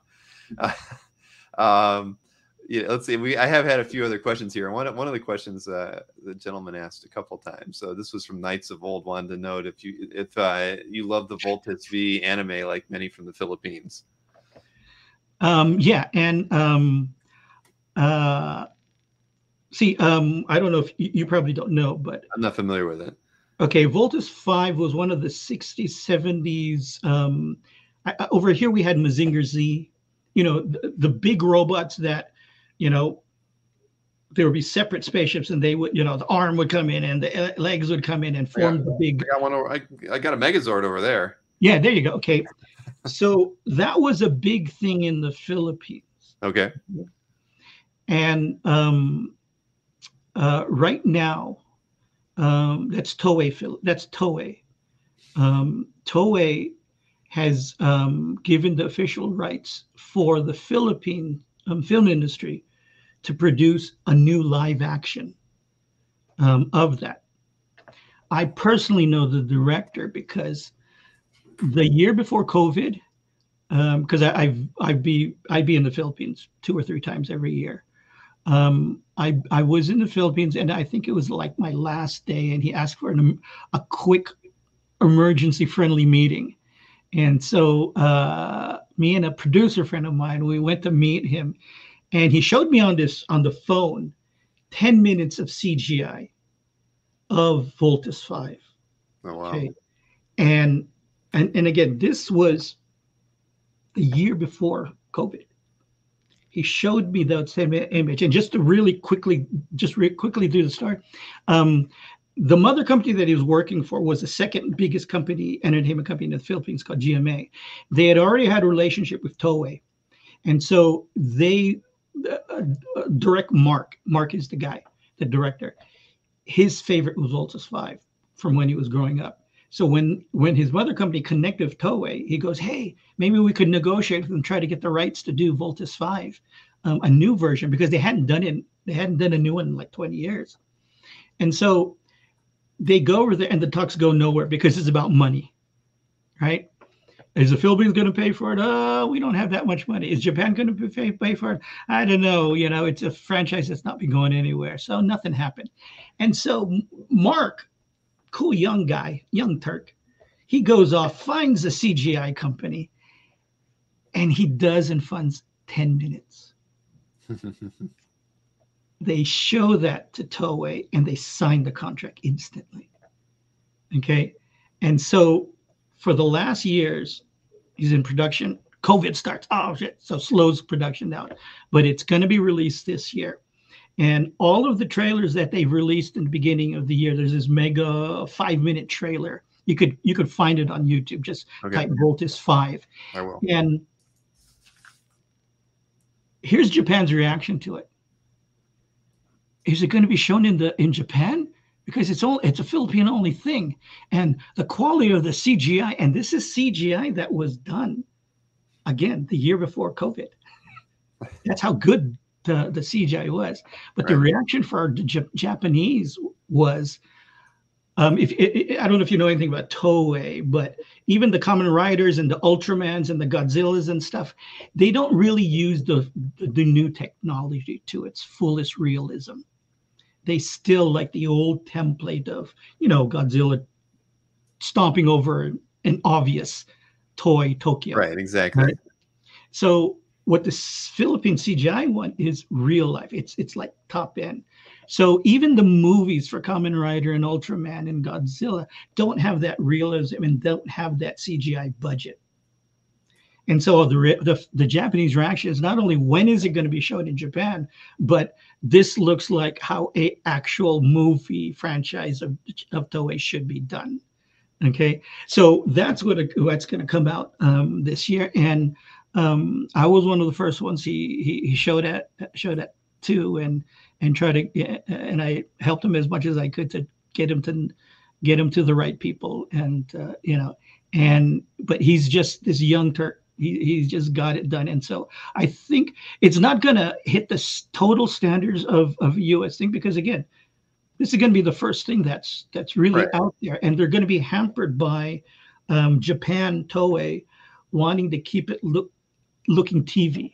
But he does his nice trick. He's learned from J.J. Abrams' Bloom flares, and he's employed flares properly so that he can fully light a scene, but it doesn't have that blaring video look of just stark lights and stuff. So anyways, it's going to be this great thing. And yeah, it's about these, I think 5 robots that get together, and it's all Filipino cast, all Filipino CGI, all Filipino production. And I'm now a patriotic Filipino, at the same time, still American and still Phil American, but I'm really proud that, they're working their way up there, because like, as you pointed out earlier with Alex and Tony and stuff, there's always been top Filipino creatives. I mean, like Ronnie Del Carmen from Pixar now with Netflix, Anthony Francisco with Marvel Studios. He designed Groot. There have been Filipinos all throughout entertainment history. The original Transformers were designed by a Filipino, but we just didn't know they were Filipino artists. Now we're beginning to get recognized as such. And I do whatever I can to not only take those guys along and plug them into my network and help them meet the right people and stuff. But I do what I can. I try. Well, you've done a lot for the last 20 plus years, clearly. Yeah, I think it sounds like. Another question, and I was going to talk about this a little bit just to let everybody know, because I've saw some people talking about like where to buy your original art. They were referencing some Google searches, I think maybe your old site, but I know that Joe keeps a CAF gallery, pretty up to date with artwork that's available for sale, and it is actually in the show description for anybody who was curious about, where to contact Whilce through Joe, and you can inquire about art that's on CAF. I can post it in the chat so people have it. But one question that came up earlier, and I'm not going to highlight it, but they were asking, when will the Bishop artwork be made available? That for this 2-story arc, is that something that's ever going to be released, or is it will it get to market at some point? Yes, I'm like to go back to another question, because you have to know when to let go of something. You're almost never, especially in the first like 10 years, never really satisfied with anything, because what it could have looked like, but everybody likes it because they have nothing else to compare it to, right? They only have what it is. They said that earlier, yeah. They don't know what mistakes happened. They don't know what changes came in. They don't know that you originally wanted something, but it couldn't get approved and stuff like that. But when we did Image, the real reason I left Marvel at the height to do Image was not only they were my friends, Jim and Scott were going to be part of Image. I didn't really yet know the rest of the guys, but those last 2 years at Marvel, and we were the upper deck, right? Yeah. Jim and I and Todd and everybody. And we knew each other professional, and we were all young Turks. We knew at least we were young Turks. We were all experimenting, right? And we had our George Lucas moment. One of George Lucas's real accomplishments is understanding ancillary, understanding toys, understanding marketing, understanding branding, understanding that, Hollywood accountants could, you can get your cut after, and maybe not get a cut, after. But if you handle ancillaries, that's a naked thing. And that's why Hollywood is so crazy now. That's why they've latched onto us, because not only can you make profit off of the ownership, but now off of ancillaries. And so we started noticing ancillaries in comics. We started noticing, going to San Diego and seeing all these kids with our t-shirts. And they weren't Marvel t-shirts, but they were good quality. And there were like multiple X-Men ones of mine, multiple X-Men ones of Jim. And to take a long story short, there was research done, and we found that this company was making $1 million basically, and we weren't getting any. And Marvel at that time had different priorities. To not go into detail, but we actually got our cut of the t-shirts, and it was like $36. And so, us young Turks, we're going, Right, you're creating this fandom base that people are wearing your artwork on their chests. Yeah, and we were making shows and you're not getting a piece of that, and that was how they showed their pride in Marvel. And we were making good money off of the royalties, but then we found out that the royalties were 1% off of 1%. So how much was Marvel making? Right. And so we, in a left-hand way, figured out how the industry actually ran. And the biggest thing that really helped us, because again, we were just punk kids who had some money at the time. We were kind of upper middle or lower high at that point, Mm-hmm. Back then, if you earned $2,000 a month, you could buy a house easy, no problem, But we started to understand then that, okay, we draw the comic book, Marvel produces it, then it gets shipped to Cubicore to get printed. That gets sent to the distributor. The distributor distributes that to the retailers, and then only then does money come in from the customers. Mm-hmm. And only then does the money get split out. So everything else is done on credit. Marvel doesn't pay Cubicore. Marvel doesn't pay the distributor. It all happens back in. So we figured out, even us young punks, as long as we could draw it, and then through John Nee and Klein Dean, produce a negative, we can get paid the next day. Mm-hmm. Right. Any output from us. And then Brian and I figured out that because we were taking Photoshop and using 2.7 million colors, but it was only 4,096 colors because it was, remember the old cut flat color, okay? And that was a long process. So they had to pay a cutter to do that off of Chido's guides. But they printed Time magazine and stuff, full color magazine. So we go, okay, now we can give you a full color negative. How much extra is it going to cost us for a high-end resolution print? And they go, what are you talking about? The printers cost so much, we can't afford to have a low-end printer and a high-end printer. Your comics are printed on the same, you just give us a low-end negative. Right.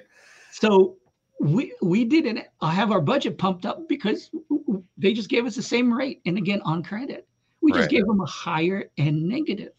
So you're producing much higher quality for the same cost. So that answered somebody else. I mean, Gil had the question as well. He said, who convinced you to leave Marvel and how difficult was that decision? I mean, it sounds like at the time it wasn't a hard decision at all. And you convinced yourself when you really looked at the business aspect of how things were being done. Yeah, because to piggyback off of the t-shirt part, we started seeing posters. We started, again, you guys demanding the animation and toys and stuff like this. And we brought those thoughts to Marvel, and basically we did it before, but but then we were watching Star Wars and we were buying those toys and we're going, they're missing out on something.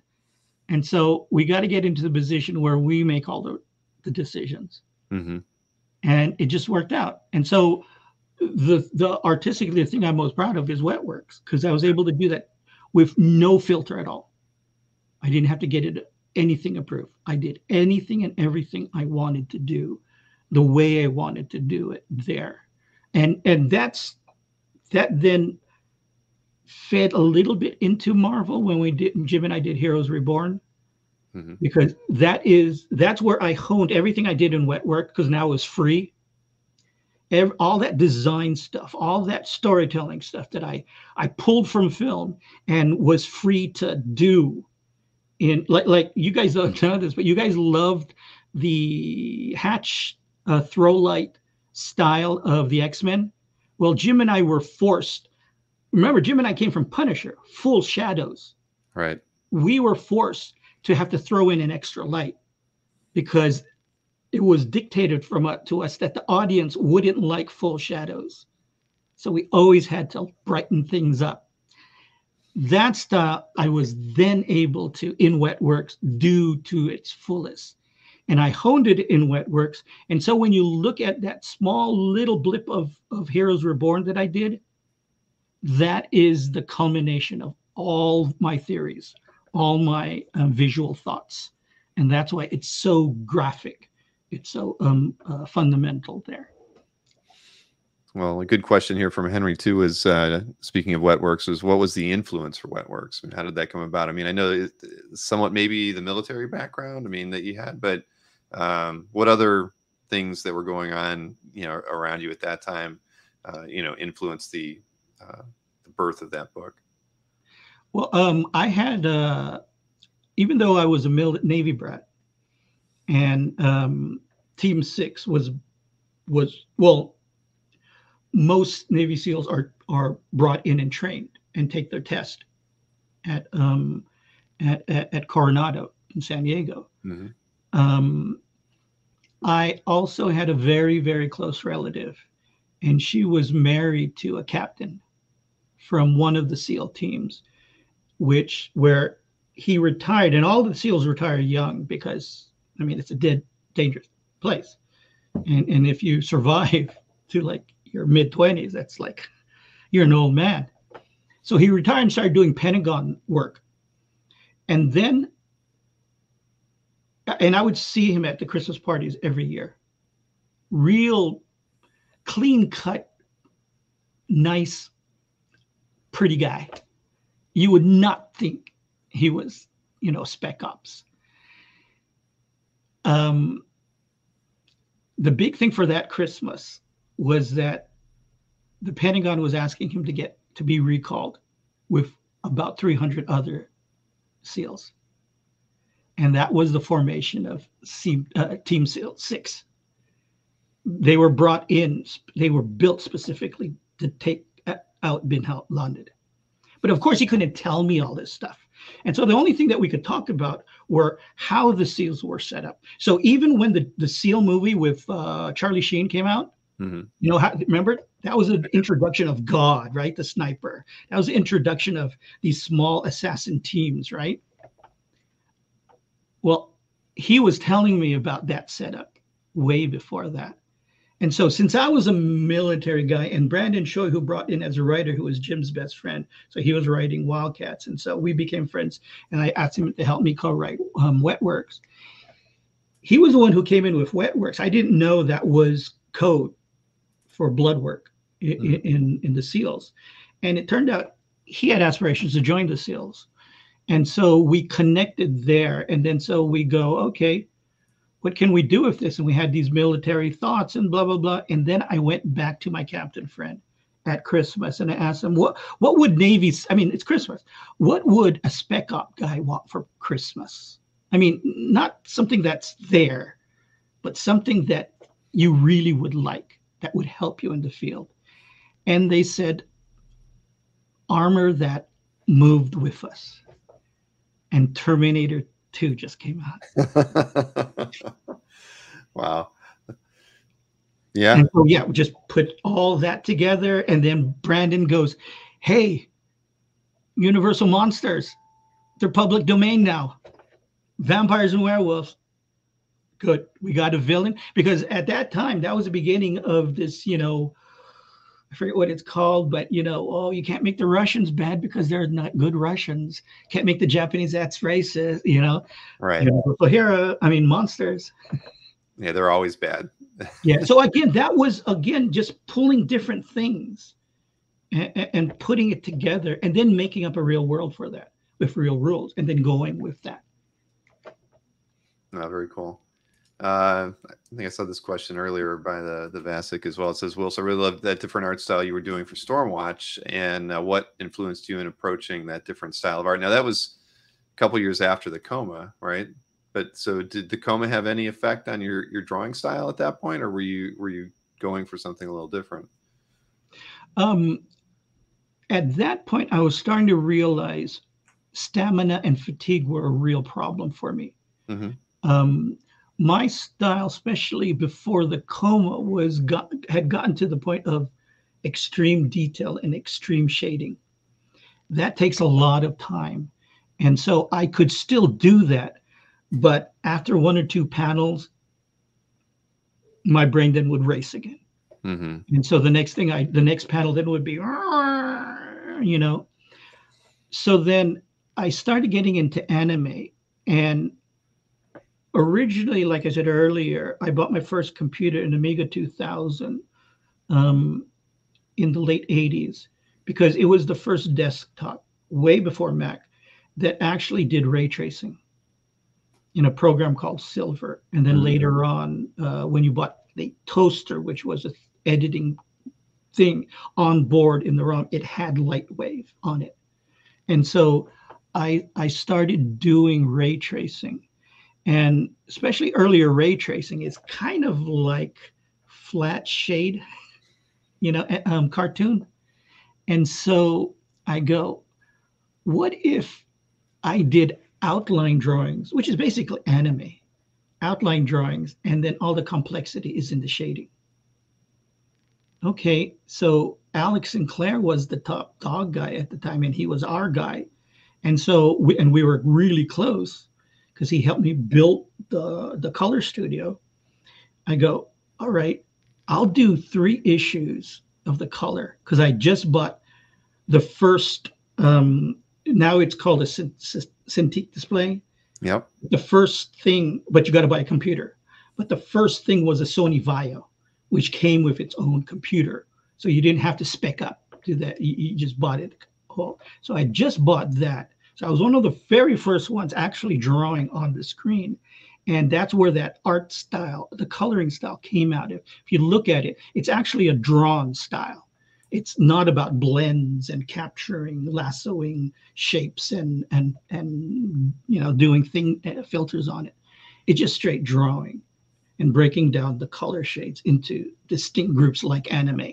Mm-hmm. But because I'm an anatomy guy, a lot of anime, especially back then, was very stylistic, was made up. A lot of it was just made up and just was cool.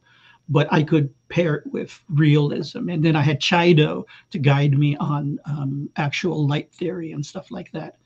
And so I go, okay, what if I draw the outline of this, but then I color the first 3, and Ben is there watching and learning.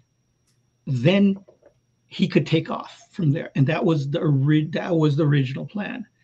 Unfortunately, by the time the second issue came around, they were making the DC deal, and Jim was locked down onto a contract exclusive. Scott was locked down, and also Sinclair. And so he was not going to be allowed to do that. But we had spent months already studying this, and we were already in production. We were already about to put out number 2. And so it floundered there with my lack of stamina, not being able to keep up there, and not being able to bring anybody else up to speed, because it's a totally new style, and you needed a Cintiq or a Vaio, which at the time we were still using the pads. And then nobody in the studio except me were drawing on the screen. Right. I mean, that was like one of the first all-in-one computers, right? Where it had like everything built into the monitor or something. I mean, those Vaios. Yeah. There was a lot of things I did in Wildstorm. Covers for other people. I colored a lot of Carlos's stuff. Mm-hmm. Some of Jim's stuff. I actually even did a 3D bumper of Wildstorm, because we were talking to Nelvana and we might need a bumper for it and stuff like that. So I was doing a lot of things on those machines back then, which was a precursor to where we were really going to go with the studio.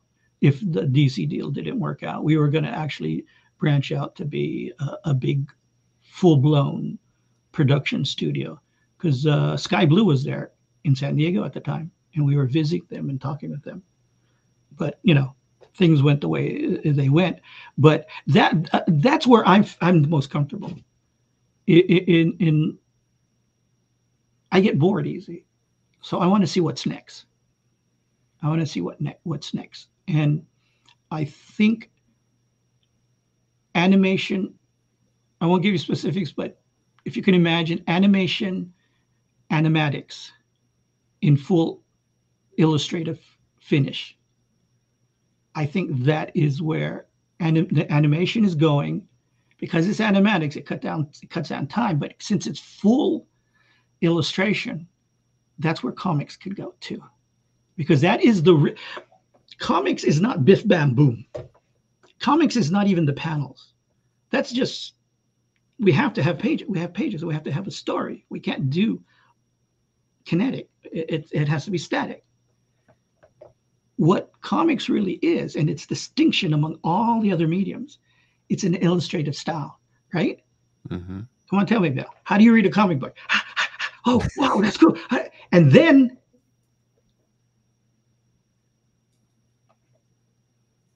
right, it's an illustrative style, and we look for Easter eggs, and we look at the detail of the art and the style. Now, even in a high-end Transformer movie done by Weta or ILM, when you see Optimus fighting the villain and doing a roll or blah, blah, blah, even if you have the DVD and you freeze frame it, there's something called motion blur, or you really can't freeze frame it.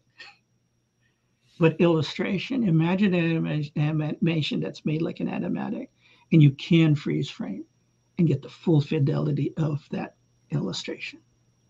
I think that's going to be the future of animation, because then that could be done where you don't have to wait 3 or 4 years. You could do something almost monthly. Mm-hmm.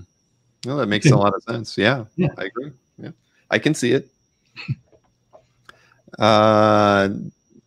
Question from Stanley. Curious. I mean, do you collect original art at all? I mean, just any pieces that you've picked up along your journey in comics? Here's where I'm really unique. No. Well, I've heard that before. Some guys maybe just pick up a piece they trade with another artist because they want something of yours. But so you don't have the same, like, an attachment to see to the media. Well, there are two things. Okay, there are two things. I met Scott in high school. Right, I did want to mention that too. Yeah, you've known Scott since you were both in high school. So I mean, that's amazing. Since I was a freshman and he was a senior. So we met in art class in high school, because after, I didn't know this, but art class in high school back then in Hawaii was structured where there was only really a freshman art class, and then there's a senior art class. So you were only really supposed to take it first year or fourth year. But after first year, since 6th grade, all my art teachers took me under their wing. And so the first year in my they made up a second year for me and put me into Scott's senior class. And we made friends. And so the first thing was that even back then in high school, Scott was collecting high-end stuff. I got to see real Barry Windsor Smith, real Kaluta. I mean, real stuff, right? So even though I loved all that, I didn't have that itch to collect it, because I just go to Scott's house, right? Now, I have interviewed Scott, and we didn't talk about him as an artist at all. All we talked about was his art collection, because he could talk for days. He's got such an amazing art collection. Well, he was one of the original. I mean, did you guys spoke onto that? I didn't notice until talking to him and like Higashi and some other collectors, was that they're the big collectors, because back in those days when, you could get a Jack Kirby for like 20, 40 bucks, mm-hmm. right? They were just people, they were the only people interested in comics and actually had some money. And so they were able to buy all that stuff. And then as it accumulated, worth, and the prices went up, you know. But anyways, so there was that, and I didn't have to worry about that. But see, I'm also a different artist in I've never idolized artists. I've always been a sponge. So like when I got into comics because of Scott there and him introducing me to comics, I started collecting because at that time it was Jack Kirby and Neil Adams were the top dogs. And so, well, on a regular basis. I mean, there still was Gene Colan and some other people, but you weren't regularly seeing them. And Jack was doing like 4 or 5 books, and Neil was doing his books, but he was doing almost every other cover for DC at that point. And so, if I bought a Neil Adams comic book that day, there was nothing I could do except draw like Neil Adams. And then the next day, if I bought a Jack Kirby Eternals or something, I couldn't help it. I only drew like Jack Kirby at that moment. And so I realized I was a sponge. And again, being an analytical brain, I was going, if I really idolized artists like this, I'm going to be stuck. One day I'll do this, one day I'll do that. And I could do it really well. And I was really fluent in sponging stuff up. I mean, back then I could just look at something and it's seared in my brain. It was almost photographic memory. I could just look at it and I then consciously went on the bent of, okay, here's Bill Sienkiewicz. Oh my God, what the hell is he doing? This is unheard of.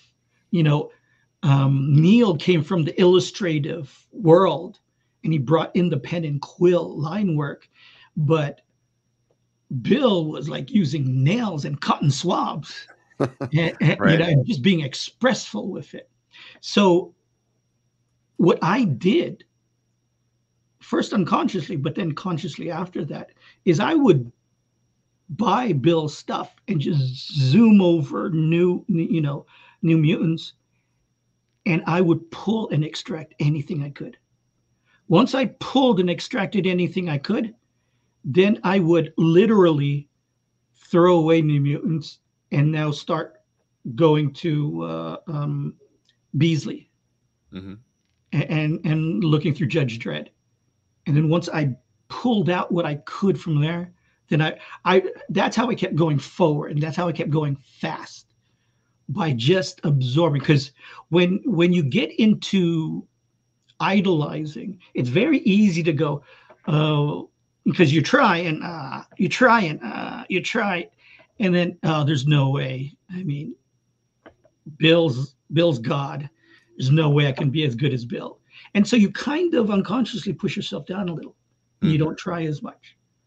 And so I've always disposed of my influences and always just sponged them up. So that went to artwork too. Right. You just had never had an interest to collect it. That's yeah, because it's already here. I carried it here, so I didn't need to have, and again, I was Asian. I didn't need to spend my money because I needed to spend my money on a house and starting up a family. You got to have those priorities in line. Yeah. Jordan wanted to know if you went to Radford High School. Yeah, I'm a Ram. There you go. Jordan's in Hawaii as well. The year after I left, that was when they got, he might know this. The year after I left, that's when they got metal detectors. When I went to school, there were no metal detectors, and it was like, it was the 70s. Everybody was doing drugs or weed or LSD or stuff. I didn't do any of that stuff, but that's another secret. I never got bothered. Everybody would always get bothered. Hey, you got to go with the crowd. You got to assimilate, blah, blah, blah. You're square. That was, the remnants of the 60s. I never got bothered because, see, I've got, what are these called? When my glasses are in the sun, they turn into sunglasses. They turn progressive. Progressive, yeah. I have sensitive eyes. So when I'm out in the sun, my eyes turn red. And back then I was a kid and trying to be cool to get the girls to notice me, and no girls noticed me, but I was wearing contacts, so that just irritated my eyes. And so I was this skinny, lanky, kinky-haired, dark black kid. with red eyes all the time. And so the conversation was, hey, what about Will? Says, oh, he already probably has his own stash. That's So why I your eyes are never always got red. Yeah, Jordan said he's a Ram class of 83. Oh, wow. So that would have been close to you, right? I mean, you would have been 81, 82, maybe. Yeah. Yeah. Or thereabouts, I think. I was class of 86. I left in 79. Yeah. Oh. Yeah. There you go. Yeah, I love those days. We were I could go on for hours. It was a great place to grow up. I mean, it was like Fast Times at Ridgemont High. But if you really watch Fast Times, on the surface, it's at Fast Times and stuff. But everybody really is. I mean, even the Phoebe Cates character, she really just wanted to be a real person.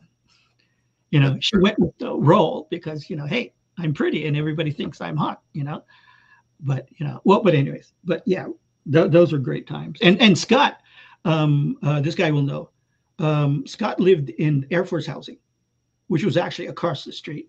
So Scott never had to have a car to drive. He usually had a car. He didn't have to, because his dad was an officer in the Air Force. But he could just walk across the street and get to school. I had to be bused. Yeah, that reminds me. I remember Scott telling me that he got into comics when when his dad moved to a new base or something, and there was a box of comics left there by the previous person in that barracks or area or whatever. And so that was his first exposure to comics. He didn't. I thought that was kind of cool. Everybody has their different way of discovering books, but his was just a box of comics left. I don't remember ever him telling me that because it's funny because the exact same thing happened to me. Oh, wow. We were in Navy housing in Midway Island, which is just this tiny bit of an island where everybody knew everybody because there was only like 30 families there. So all the kids knew each other. And so, and they were complexes. So there was, I think, 3 or 4 stuck together and then 3 or 4, So we were in the corner one. And so the middle one, the next door, there was this black guy and his Filipino wife. And one day she came over as I came home and she goes, hey, you like comics? I go, yeah. Oh, here, if you want some comics, just go grab whatever you want. And there was a box of comics. And they were all like Neil Adams, Jack Kirby, Steranko, Gene Colan, all the good stuff. That night, to cut the story short, I hear this huge argument through the walls. It turns out he really was a real collector, and this was a surprise. And she just gave him all away. Yeah, that's terrible. But see that. If I could think back, if I didn't have that first introduction, because I was already bitten by the science fiction bug. Mm-hmm. So there was no way a regular comic book could match up to that. But to be my first introduction, to be Jack Kirby's and Neil Adams and Steranko's and Gene Colan's, I was hooked. I told you earlier I had real ambitions to be a film director, but I couldn't afford UCLA. And then San Diego Con, so I went there and I was offered a job and I took that. I'm now, for the first 2 years, I was just looking at comics as a way to pay the bills. Hey, I could earn some money, and I was earning more money than my typical friends at the time. So I was kind of, higher stature in the eyes of my peers. But now I'm glad it went that way because I know enough about Hollywood that 50 to 75% of the game is getting people to give you money to actually do the movie, and mm-hmm. I'm not a wheeler dealer. I'm a pure creative. I think of what I want to do, work it out, figure out the technical side, and just do it. And the only place that can happen is comics. By the time we were through with X-Men and went on to Image, Bob Harris allowed Jim and I to come up with our own storylines. Because again, we had proved it already with an audience and with sales and mm-hmm. and our artwork. And and how we would take whatever story he gave us and then just blow it up. He gave us that freedom, but very few people have had that freedom back then and even till today. But it was, again, because me and Jim could absorb like that. And that's one of the real things. The whole stereotype for any kind of creative form is just do whatever the hell you want. Well, even an Elvis or a Madonna a year earlier or a year after, not the same impact. Right. That's very true. Before that, it's like, what the hell is this? The year after that, been there, done that. Yeah, there's a comment here. Most people aren't going to see it because they're not on Facebook. But Gary mentioned I drove Whilce and Jim Lee around Hawaii on a Punisher tour. See, he was part of Comics Hawaii. Tell me, Gary, if I got that. Comics Illustrator Collector Society. So Scott had joined their group. And so every time we went to San Diego, they would all come to San Diego together.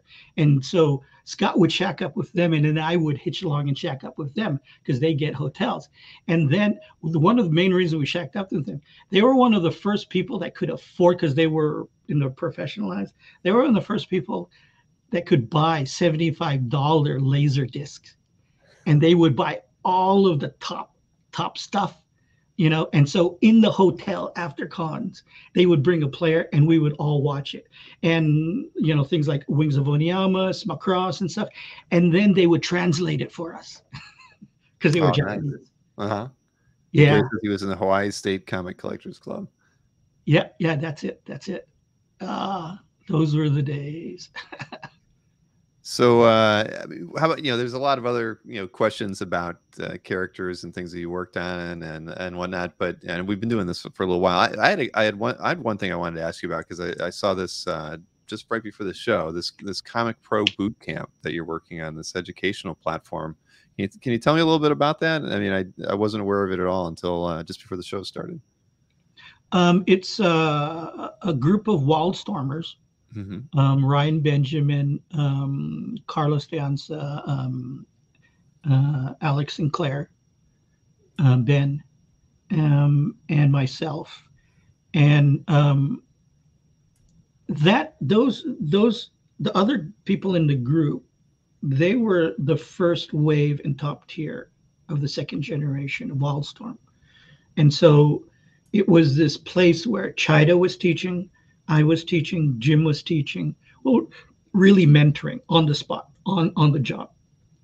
And so we all grew up with that mentality, and we all agree, even Jim, that the studio environment really jump-started us. Jim and I would have gotten to where we got, but without the studio and being challenged by other artists and learning other things from other artists, it would have taken a lot longer. And so a couple of years ago, we got together and wanted to give back by doing boot camps. But we called it boot camp, but we didn't want, again, because of the environment we're in, where we're dropped into the fire. You can't coddle artists. Mm-hmm. Because, I mean, get this, we go, all of us Wildstormers and all of us image guys, we go to like ILM, Weta, we go to Electronic Arts, DreamWorks, all these high-end places that do other media, and they all wish they could do comics. And these are names. These are established professionals in their field. And the only reason that they couldn't do comics is they couldn't handle the 4-week load, and so boot camp is, I mean, like we have this running joke, Ryan, me and the other guys act as the good cop. Ryan is the bad cop, but see, he's the energy guy. He's got, if you ever met Ryan, he's got tons of energy. And so the joke is he's got this eraser, and he will go up to anybody's work and erase it and do it right. Because that's how we learned. Yeah. Because there was no time for Jim and I to go, okay, well, put tracing paper. You should do it kind of like this and stuff. And then for them to, because see, you're precious with your own stuff. So even if we redraw it on a acetate or something, you kind of incrementally change it, you know. And so the only way to really do that is to totally erase and then do a quick but tight layout, and then them finishing that. And so we have high-end classes, but we also have beginner classes, intermediary classes, because everybody, especially, you know, contrasted to the days that Jim and I got into it, and when Ryan and Carlos got into it, everybody now wants to be an artist or a writer, but we don't want to coddle anybody, because I mean, like in the Philippines, I discovered Neil Yu, Jay Anacleto, Philip Tan, you know, because I had a school there. Not only had a studio, but we actually had a school in the largest mall in the Philippines called Mega Mall. You know, so we had full visibility, and I was connected to a college. I was an alumni of one of the big universities back then, so we had full exposure. And so I was able to gobble up all of the best aspiring artists, train them in the school, bring them into the studio for advanced training, and then get them into the field.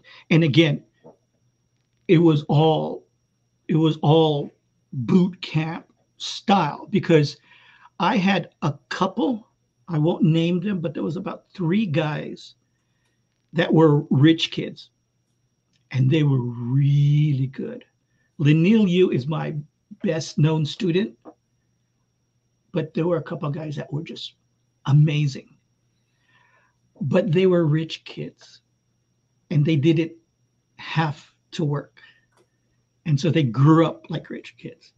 And so whereas Neil would, I would say, Neil jumped 20 feet and he would jump 20 feet.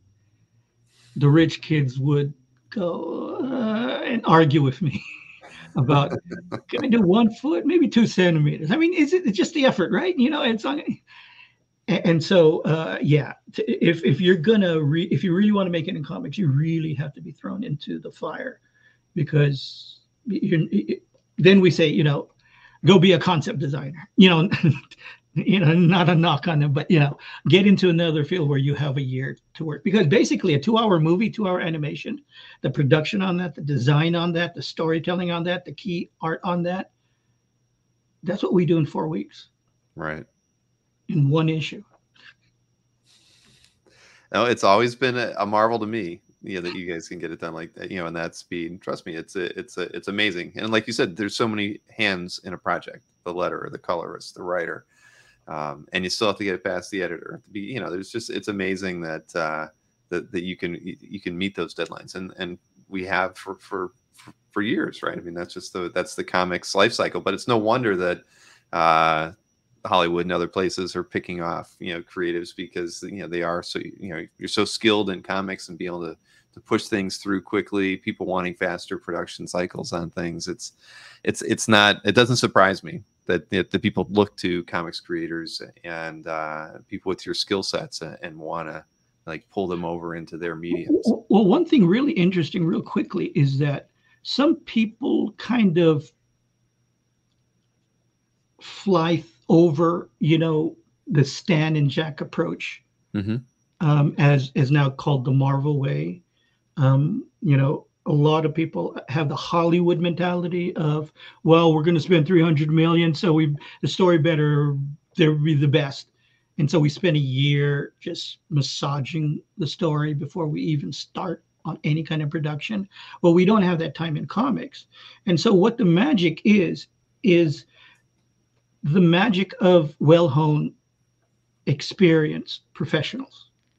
So what the Stan and Jack Marvel style really is 2 guys at the time talking on the phone saying, what if we do this with the Fantastic Four and we bring in the Silver Surfer?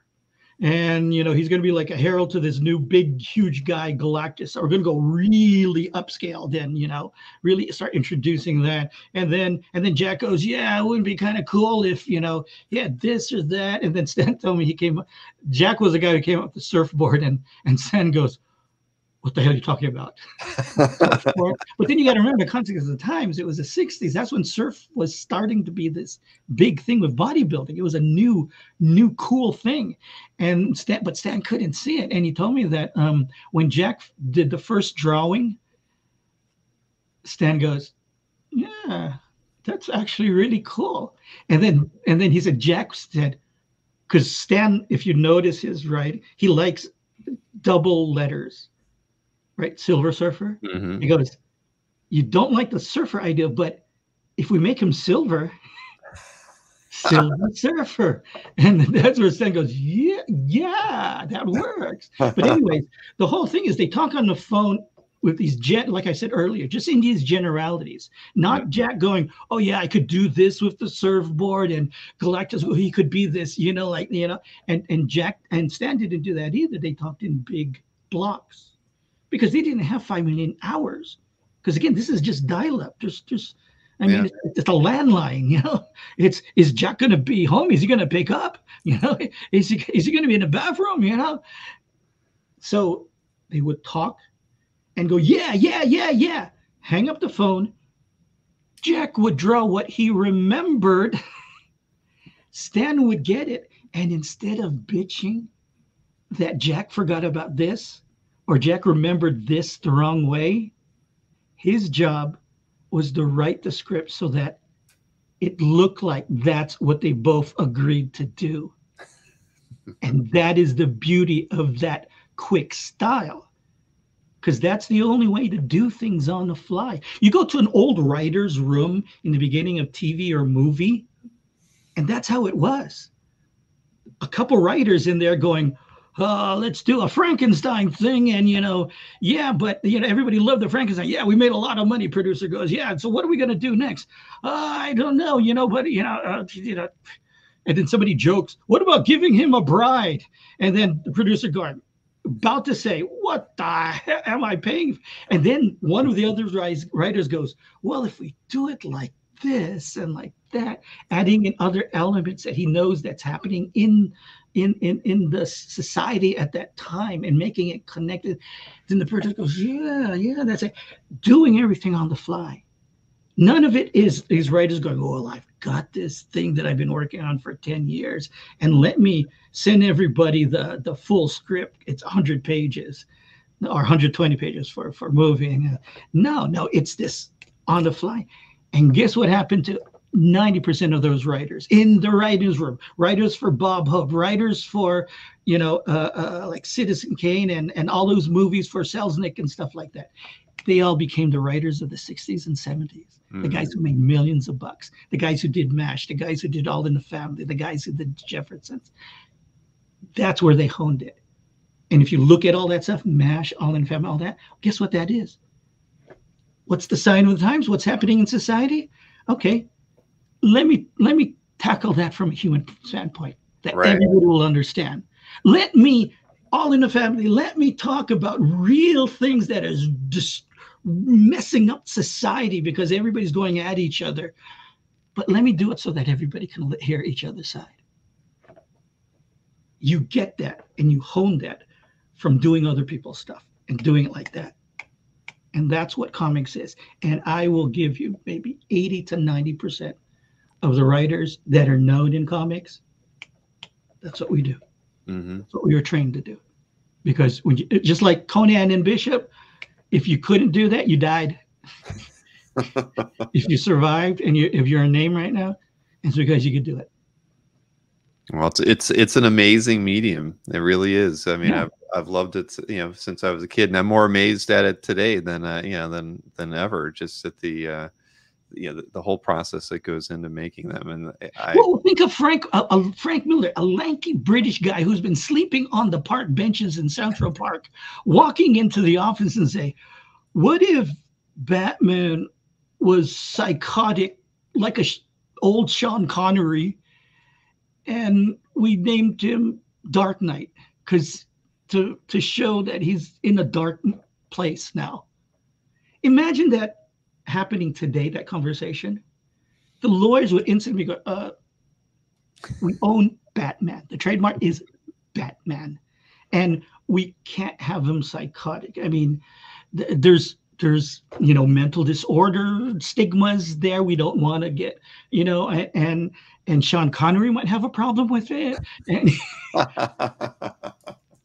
see, it really is the place where new things are birthed. And that is the real reason. I mean, you can knock Holly for a lot of things that they openly do. But one of the things they really do well is they understand and see what works. And that's one of the other underlying reasons why there are very few real screenwriters. It's only like the James Camerons or the Favreaus or, the handful of directors that we can name, but they're all directors, right? So it's a twofer for Hollywood, right? Mm-hmm.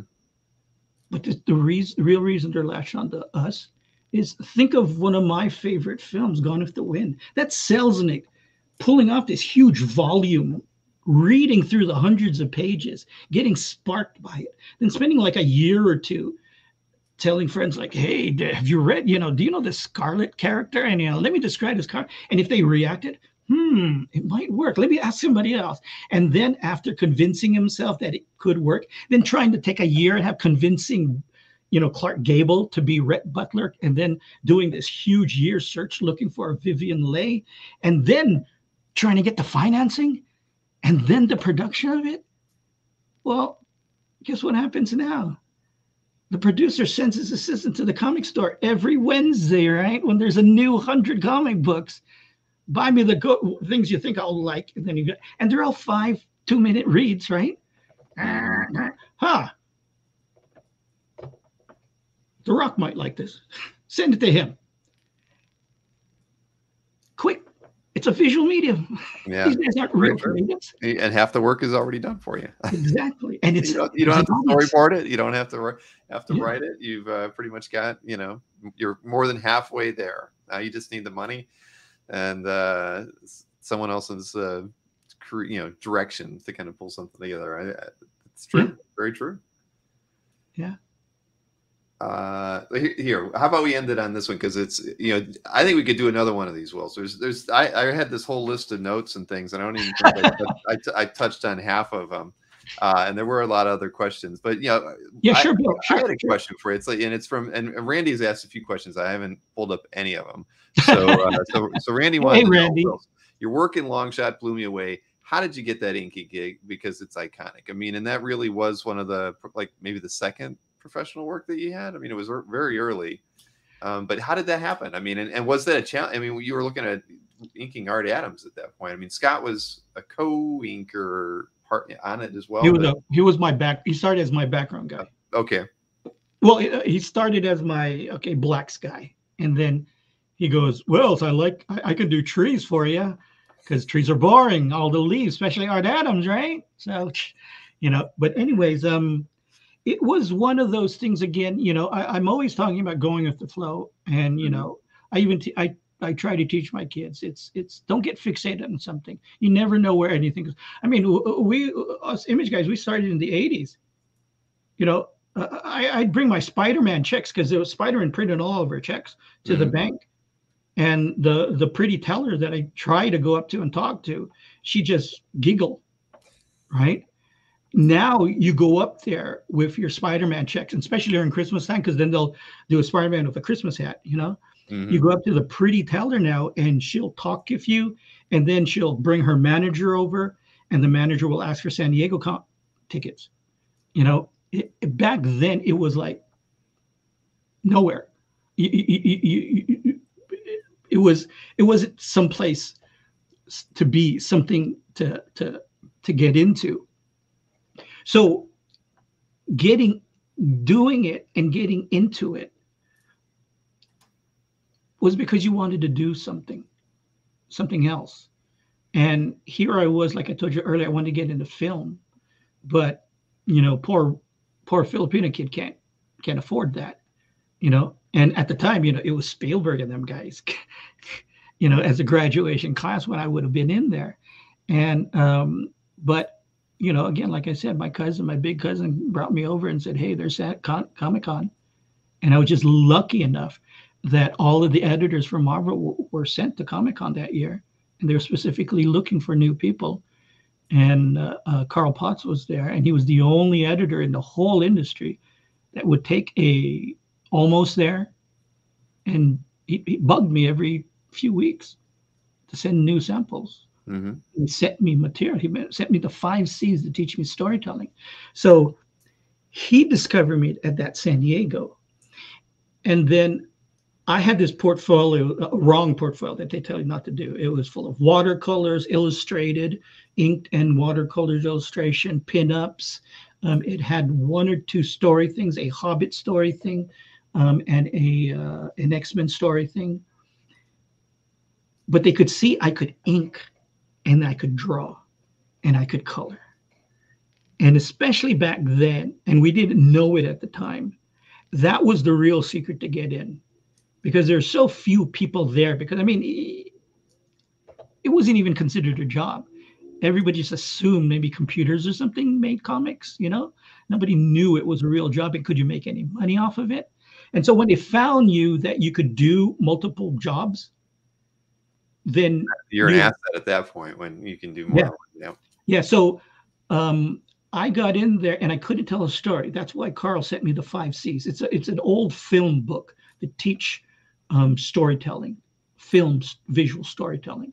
And so he FedEx that to me, and I studied that. Now, while I was studying that for I think it was like 2 months, 3 months, while I was studying that, he would then call me, keep me bugging me and say, send me some samples so show me that, you know, you're understanding this stuff. And then he was happy with me. And then he goes, hey, Whilce, want to make some money? Because he was close with Ann Nocenti, who was the X-Men editor, who had just discovered Art Adams and was writing Longshot. And everybody in the industry passed on Art Adams, every inker, because he was too detailed. Right. Going to be work, you know, and he was not, you know, like, I mean, one of my idols is John Buscema, but, you know, he would do the old style of, you know, nice layouts, but really tight, right? But Art, he was anal. He did every layer. So there was no room for wiggle, right? And so you had to do that. So everybody passed them up. And I knew that happened because Karl goes, hey, I talked to Ann, and she liked your samples, and she wants to know if you'd like to ink this new guy that she found. And they sent me Xeroxes, and I go, yeah, sure. I mean, I just wanted to make money, because here it was now 2 months, and my parents were getting a little edgy because I'm not making any money. I don't have a real job. So, okay, I can make some money. Okay. So I go, yes, without really understanding what I was getting into. So it was close to San Diego Con. So I go to San Diego Con. Ann is there. She introduces me to Art Adams. Now, Art Adams was this, like, for about a year before that, everybody was passing around Xeroxes in the industry of his stuff. So everybody knew that Art was going to be the new king. He was that new young Turk, right? And so he's sitting there at Marvel tables, and I'm sitting next to him. And it's like royalty. It's like he's the queen, you know, Harry Austin, Klaus Janson. Everybody comes by, and it's like, hey, Art, you know, and everybody goes, how's Longshot coming around? And then he would point to me and go, I have an inker now. Every single inker would then turn to me and go, condolences, dude. Because they knew how much work it would be. But I was really dumb, and I needed to show my parents I could make some money. And so I quickly got it to be, because, again, I needed to. I was doing those pages at 4 hours a page. And then once that came out and blew up like that, I couldn't get near Art Adams after Longshot. Everybody had to ink Art Adams after that. But see, that's how I got into Longshot. It was just, again, like any other industry. Even movies, concept design, even animation, it really still is a small community. So if you can rise above somehow, like here I was already known as, this is going to be one of the pencilers, but he's now inking stuff. And look, he's inking the new king, you know? And so, okay, now I was established as an inker. you know? And so like I was on everybody's radar now at that point. And since it was such a small community, it was everybody's radar. And so, oh yeah, there's a Punisher opening. Tried and not tested, had to just learn storytelling last month. Okay, we'll give him a shot, you know? And then right after that, hey, want to do some X-Men? You know, it was a small community. And that is, you got talent and you work hard and you do, you know, I hate to generalize people, but there's too many people bitching about things. You know, Jim and I and Todd and Rob and everybody before was Big John, Neil. It was just, this is it. You're going to do it? No. Okay. I'll get somebody else. You're going to do it? Yeah. Okay. You know, middle of X-Men Uncanny 281, create a new X-Men. I'm in the middle of 281. Create a new X-Men. Okay. I'll call you in 2 weeks. Okay. 2 weeks later goes out. Here's the pitch. Okay. Put them in. Okay. Never written anything. Never drew plotted anything. Never created a character or anything. Just did it. Just didn't complain and just learned. Right. I think there's a lot of ego now. I don't want to make a mistake. I don't want to show I don't know anything. It's a small community. People are going to let you make those mistakes as long as you show the potential. Then people will let you figure it out. Right, as long as you're professional. Yeah. Right. I mean, being professional is a big point. I mean, as well as being talented. But you know, if you have all those traits, you're gonna go far. And clearly, that you were like, you just said yes. I'll tackle anything that you throw at me. I'll figure it out. I mean, that's you're everything that they would have wanted, you know, at that point in time. Yeah, because again, a lot of people will say that's scary, but what could have happened? Oh, when Bob called back, I don't know. Well, it's good try. And then, you know, he's going to pick up the phone and call John Byrne and say, hey, John, what do you think this basic you know, or do you have an idea, John? But I need it tomorrow. And if John was in that mood, he would have given him something. If not, then he would call up Chris. Then he would call up, he could call up, it was Bob Harris. He could call up anybody. But he gave me the first shot, you know, and hey, it's an opportunity. So take it. What's the worst that could happen? He could have said no.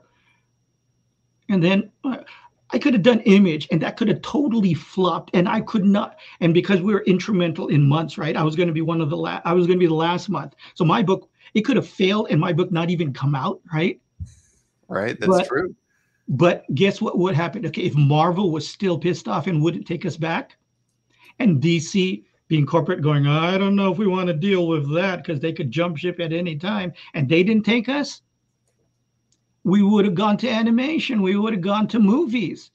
Because what was happening at that time? That's the big burst of concept design at that point. So we would have fallen into that because a lot of people that they were gobbling up, they liked our stuff. They would have been telling their directors about us and their bosses. And so we would have fallen into something else. It was just the time, you know. There was no real fear. And again, you could fail, but that's so what?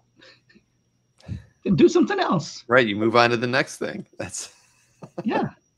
I mean, like you say, because you're at that point in your career where you if you have the confidence, so you can do that. But fortunately, everything continued to work out. You were able to stay in comics and then create. Here's just a little bit about that confidence. You get confidence with success. You know, like I could tell you stories of the personalities of Image, us guys, us young kids in our 20s, in the beginning of Image. What you see today, none of us were like that. We were young punks. We were definition nerds. But with successes of what we did and people gobbling it up, companies relying on us because they were making money off of us, and then going to conventions and getting that input. Mm-hmm. See, this is a thing that goes hand in hand with celebritydom in Hollywood. It's the same thing anywhere. What it is because most young actors, before they become big, it's the same thing with comics. Most young actors, before they become big, they're shy people. You have to be shy. You have to internalize. I mean, there's that age-old story of Norma Jean, being this shy country girl. But when the cameraman took pictures, she became Marilyn Monroe. But she was just a side person. And then through the rest of her career, she had to live up to Marilyn Monroe, but she was Norma Jean. And so we would go to conventions as these nerds, and that would connect with everybody. But then they had, because of Wizard Magazine, they had expectations of who we were and how we were. And then Todd was the first one to figure out, oh, well, everybody thinks that I just babble and I do, but and then eventually I'll say something weird, but I'll embellish that. And he goes, that's what people expect. Because he didn't really do that back then. And then he just did that. And then the audience expected. And then the audience expected him to be one of the top dogs. So then he went into this persona of being a sophisticated, and that is his persona now. Jim, the same way, cigar toking, big shot publisher. Rob, Rob was the kid. Rob was the kid. The only guy that had any kind of glamour was Mark, because he was tall, this tall, good-looking Italian guy. He always had beautiful women with him, So he already worked into that. But the rest of us were just kids that have worked into the, like if you go back in a time machine and you see all of us on stage, I won't say crap, because I'm a logical guy. I got 7 people in front of me, and 6 people in front of me, all 6 of them are just regurgitating the same story, because the question is always the same. So was it scary going from Marvel to Image? And then so Dodd would go, and then Rob would go, well, and then Jim would go, well, and then it's like, by the time they got to you, there was nothing left to tell. Yeah, so I'm just George Lucas here. I'm the tech guy. I just do things.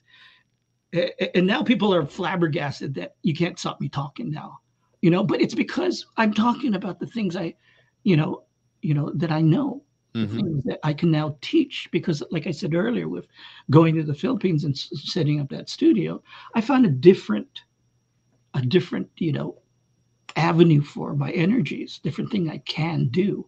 Back in the day, I never thought about teaching. I never thought that I could teach anything, that I could never, even though I had a logical brain, I didn't think I could make it make sense.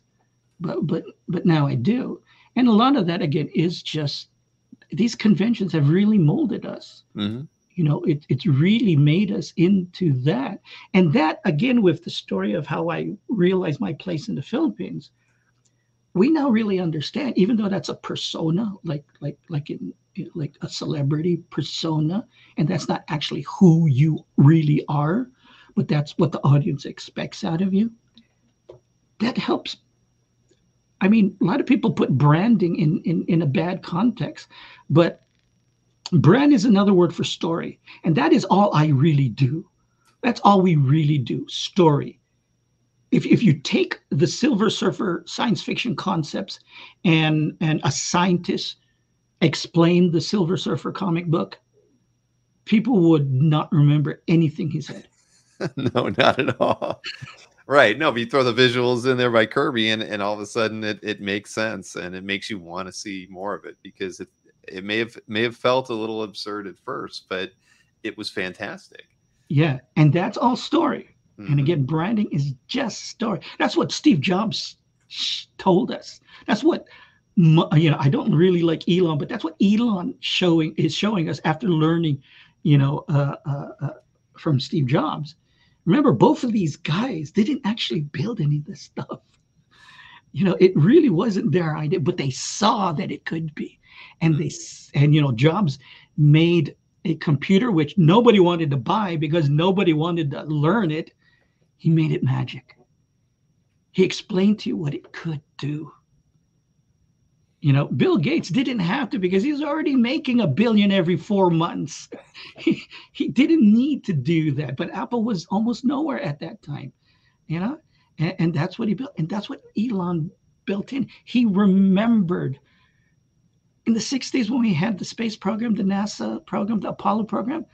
I, like every other kid at the time, wanted to be an astronaut because it was the story of going out there and explore. It was the next step, because you went from being John Wayne on that horse, going into that desert that you didn't know what was at the end of it, but figuring it out and blood and guts, surviving through that. We now know what the West is like. It's called California, and it's got Hollywood now in it. So what's next? Up in space. Oh, I bought G.I. Joe Spacemans. I bought Lego Spaceman. I bought these things where you could melt these waxes and pour them into plastic molds to make your own Spaceman toy soldiers and stuff. I think I remember those. They never worked. They always started to dry up. Right? They kind of cracked, I think, all the time, right? They never would keep their shape. Yeah. But see, it's the branding. It's really the story, and that's what we're selling. Because think about it, there is no such thing as a superhero. There's no such thing as superpowers, and they probably never ever will be. But why is the whole world now enthralled with superheroes? Here's the last thing I'll leave you with. Okay. This is how we write superheroes. The human brain works on a story.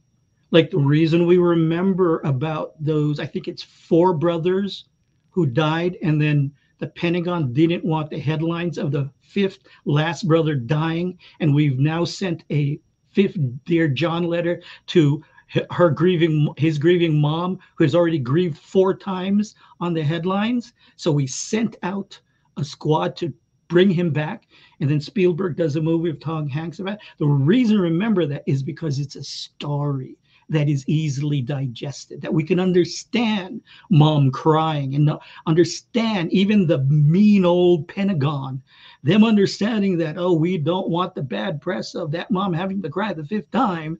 And so we're going to show that we really love being Americans and are faithful and we honor our soldiers by going after this kid, bringing him home, making him a hero.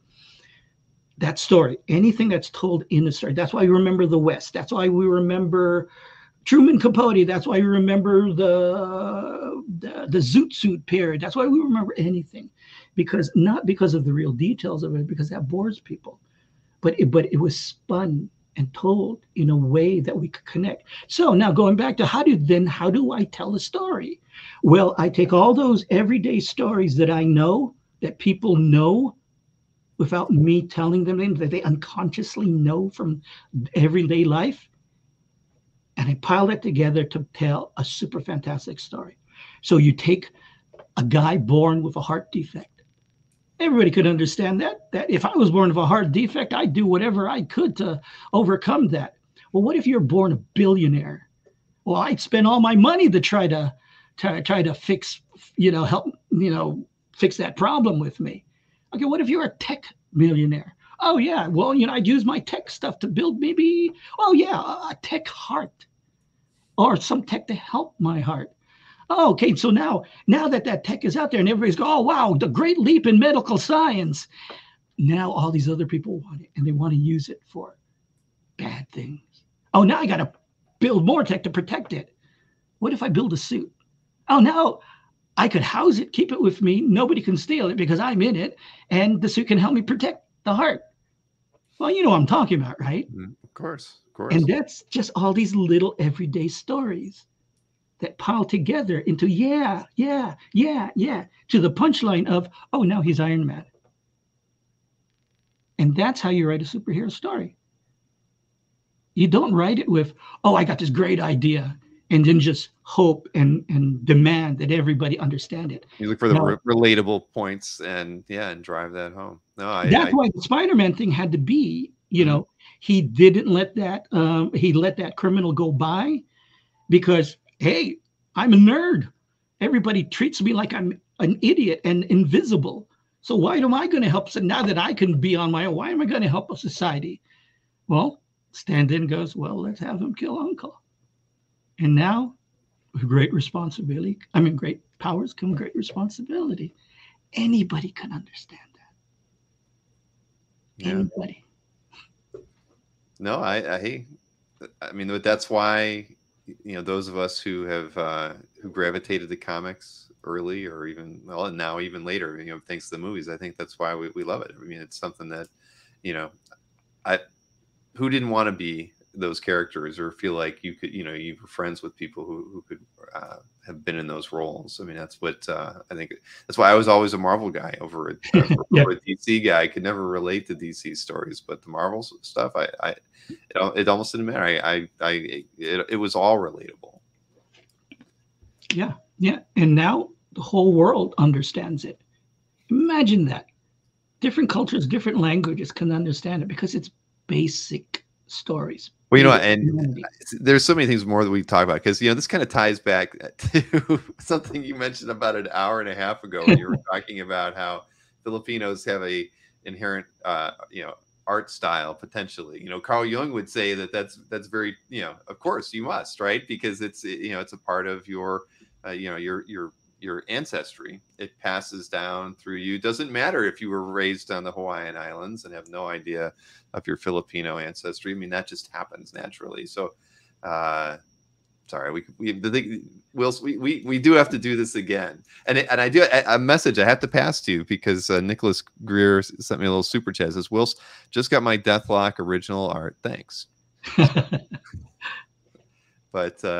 But yeah, so yeah, we're gonna have to do this again. We've hit we're at 3 hours now, Whilce. I mean, I bet you didn't have dinner before we started talking.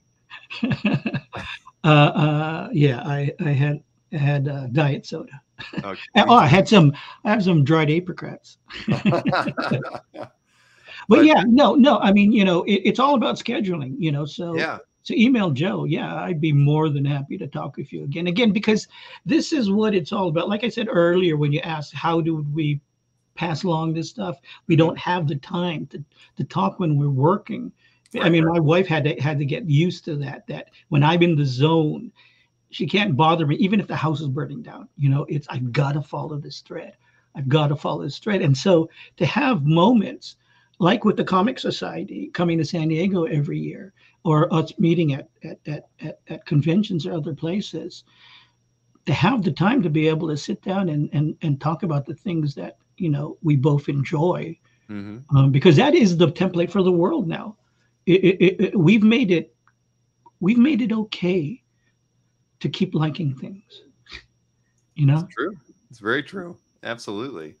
No, and it's and I agree. These kind of conversations are important, I think. I mean, we've there's so much of the things that have gone on in the business of comics, and that these stories don't get told too often. The things that we're talking about today, for me, since the pandemic, I've reinvented what I did. Through I've owned Comic Art Fans for almost 20 years old as a site, but when the pandemic rolled around, we kind of started doing these conversations, and I realized, wow, there's so many stories out there that if we don't talk about them now, they could be lost. I mean, and they're also important to what have that are a part of this hobby, and we're coming at it as comic art collectors, but we all love comics at the core of what we of how we got involved in this as a hobby. So no, these stories are incredibly important. I've loved every minute. I mean, I've gotten to talk with Chaykin a few times. I got to talk with Neil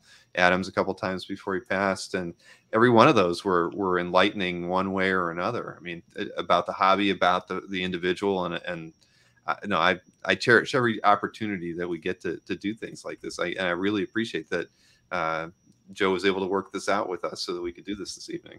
Well, I really, really appreciate that you and people like you do this, because one of the things I'm envious for, something Hollywood has done correctly, is, do you remember, I think it was based off one of the big acting schools, but do you remember the, what did they call it? They called it the round tables, where, a Scorsese and Clint Eastwood and other top guys would be together. And then they had that guy, I forget what his name was, but he was a historian. And so he knew a lot about or heard a lot about a lot of stuff. And so he didn't ask typical questions. He asked underneath questions, like, David Lean, what was that line in the sand that pointed to Omar Sharif when he entered in his first scene? And, you find out that the smoke behind him were trucks, but because of the desert distortion, you couldn't see the trucks, but you could see the smoke. And that line they actually put a line in there so that you could visually. So to ask all those process questions, I don't know about you, but when I saw that, inside the actor studio, when I saw those things and heard those conversations about real process things and how decisions were made, film was more serious to me then. Film was like an art process to me. It was art. It wasn't just a cup. Because remember the old, even Charlie Chaplin put this out there, but it was again for branding back then, because nobody understood what film was. But back in the day, and it lasted until the actor studio was, oh yeah, it's just hey, okay, now just move, and then okay, jump, I like that, dude, jump again, it's just on the spot, just a couple guys getting together, right? But when you saw the actor studio and you remember these great scenes, and you remember, and now you hear how some of it might not have happened. I mean, you probably heard the story of in the middle of shooting in Tatooine, a storm came in and destroyed everything. And George had already used up all the budget, and he had to get Laddie to try to convince them to give him more budget so Star Wars could have died that day.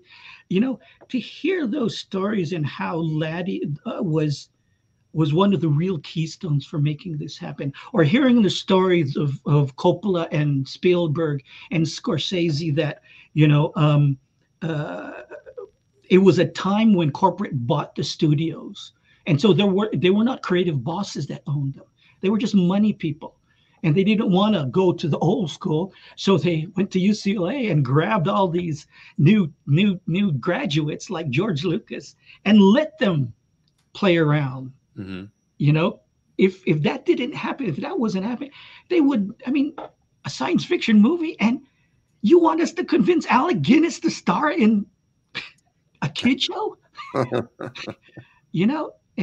But I think the more and more we can do this stuff and find out real behind the scenes stuff, I think then it's easier then for us to translate to the bigger audience that this is an art form. There is thought and there is skill that goes into this, and you tail it with, well, see all the stuff you see in the movies, all the really big stuff that you remember, they were massaged a little, but all that is, let me show you some Jack Kirby Iron Man and the Hulk. Let me show you some Thor. Kind of looks, it's a little modernized, but that's it. They didn't totally change it. Superman looks like Superman still, It's not, in this day and age, even back then, but especially now, you got to have a megaphone. You have to say, and it's funny to me, growing up, when I grew up, even in this day of the internet, where you can just, and you have your phone every day, and you just, okay, what's this? Is it amazing how many times something happens or somebody says something and nobody Googles, but they reply? Right. I could do a post saying, oh, I love using this pen. And then I will get 2 people saying, which pen do you use?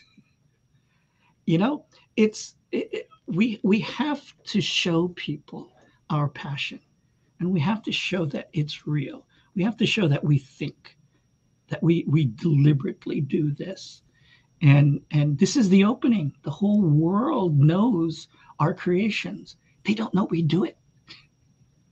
They don't know we do it.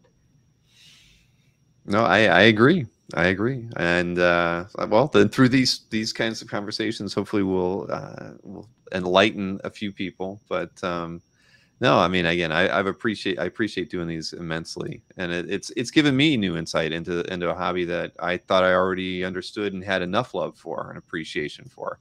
But and it's true. I think every day I learn something new that makes me appreciate it all the more. The creation process, just the creators. I mean, you think about it. It is an amazing hobby that doesn't stop right at the comic or at the movie theater.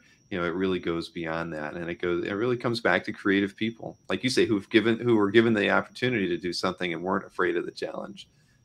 So, again, we do have to do this again. I will talk with Joe. We'll try to work something out. I'm sure once do you have like plans this year to get to any like cons, or do you or what's your schedule for the year like?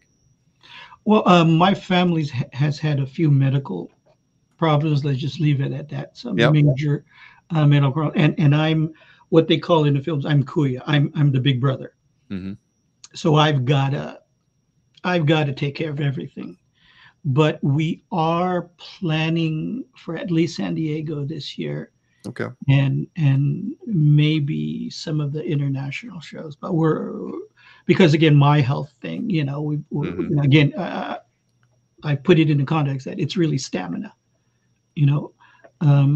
That's the thing that I have to really worry about, because I mean, you've flown to different places too, and that's grueling, flying and then doing the con, and so I've got this routine now with my wife and now my kids, where they make sure it's easy to forget to eat.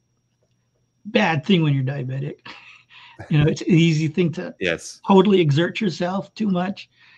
Bad thing with a diabetic, but we now have this plan. So I'm hoping we can open up this year. But again, the first thing is I've got to take care of. I gotta settle my father and his conditions, because that's one of my roles, and I've always lived up to that for my mom. And so I've got to spearhead that. I got to take care of that. Once that's settled, because anybody that's gone through, you can kind of guess what I'm getting at. But anybody that's gone through one of your father or your mother going through major medical thing. I mean, he's 80, so you can guess what that's all about.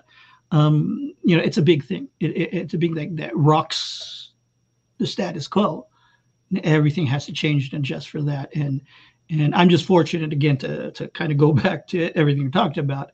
I have this career in life where I've adjusted to things, and so once I get that settled, then I mean, me and my wife love to travel. We miss that so much. We miss meeting up with everybody again.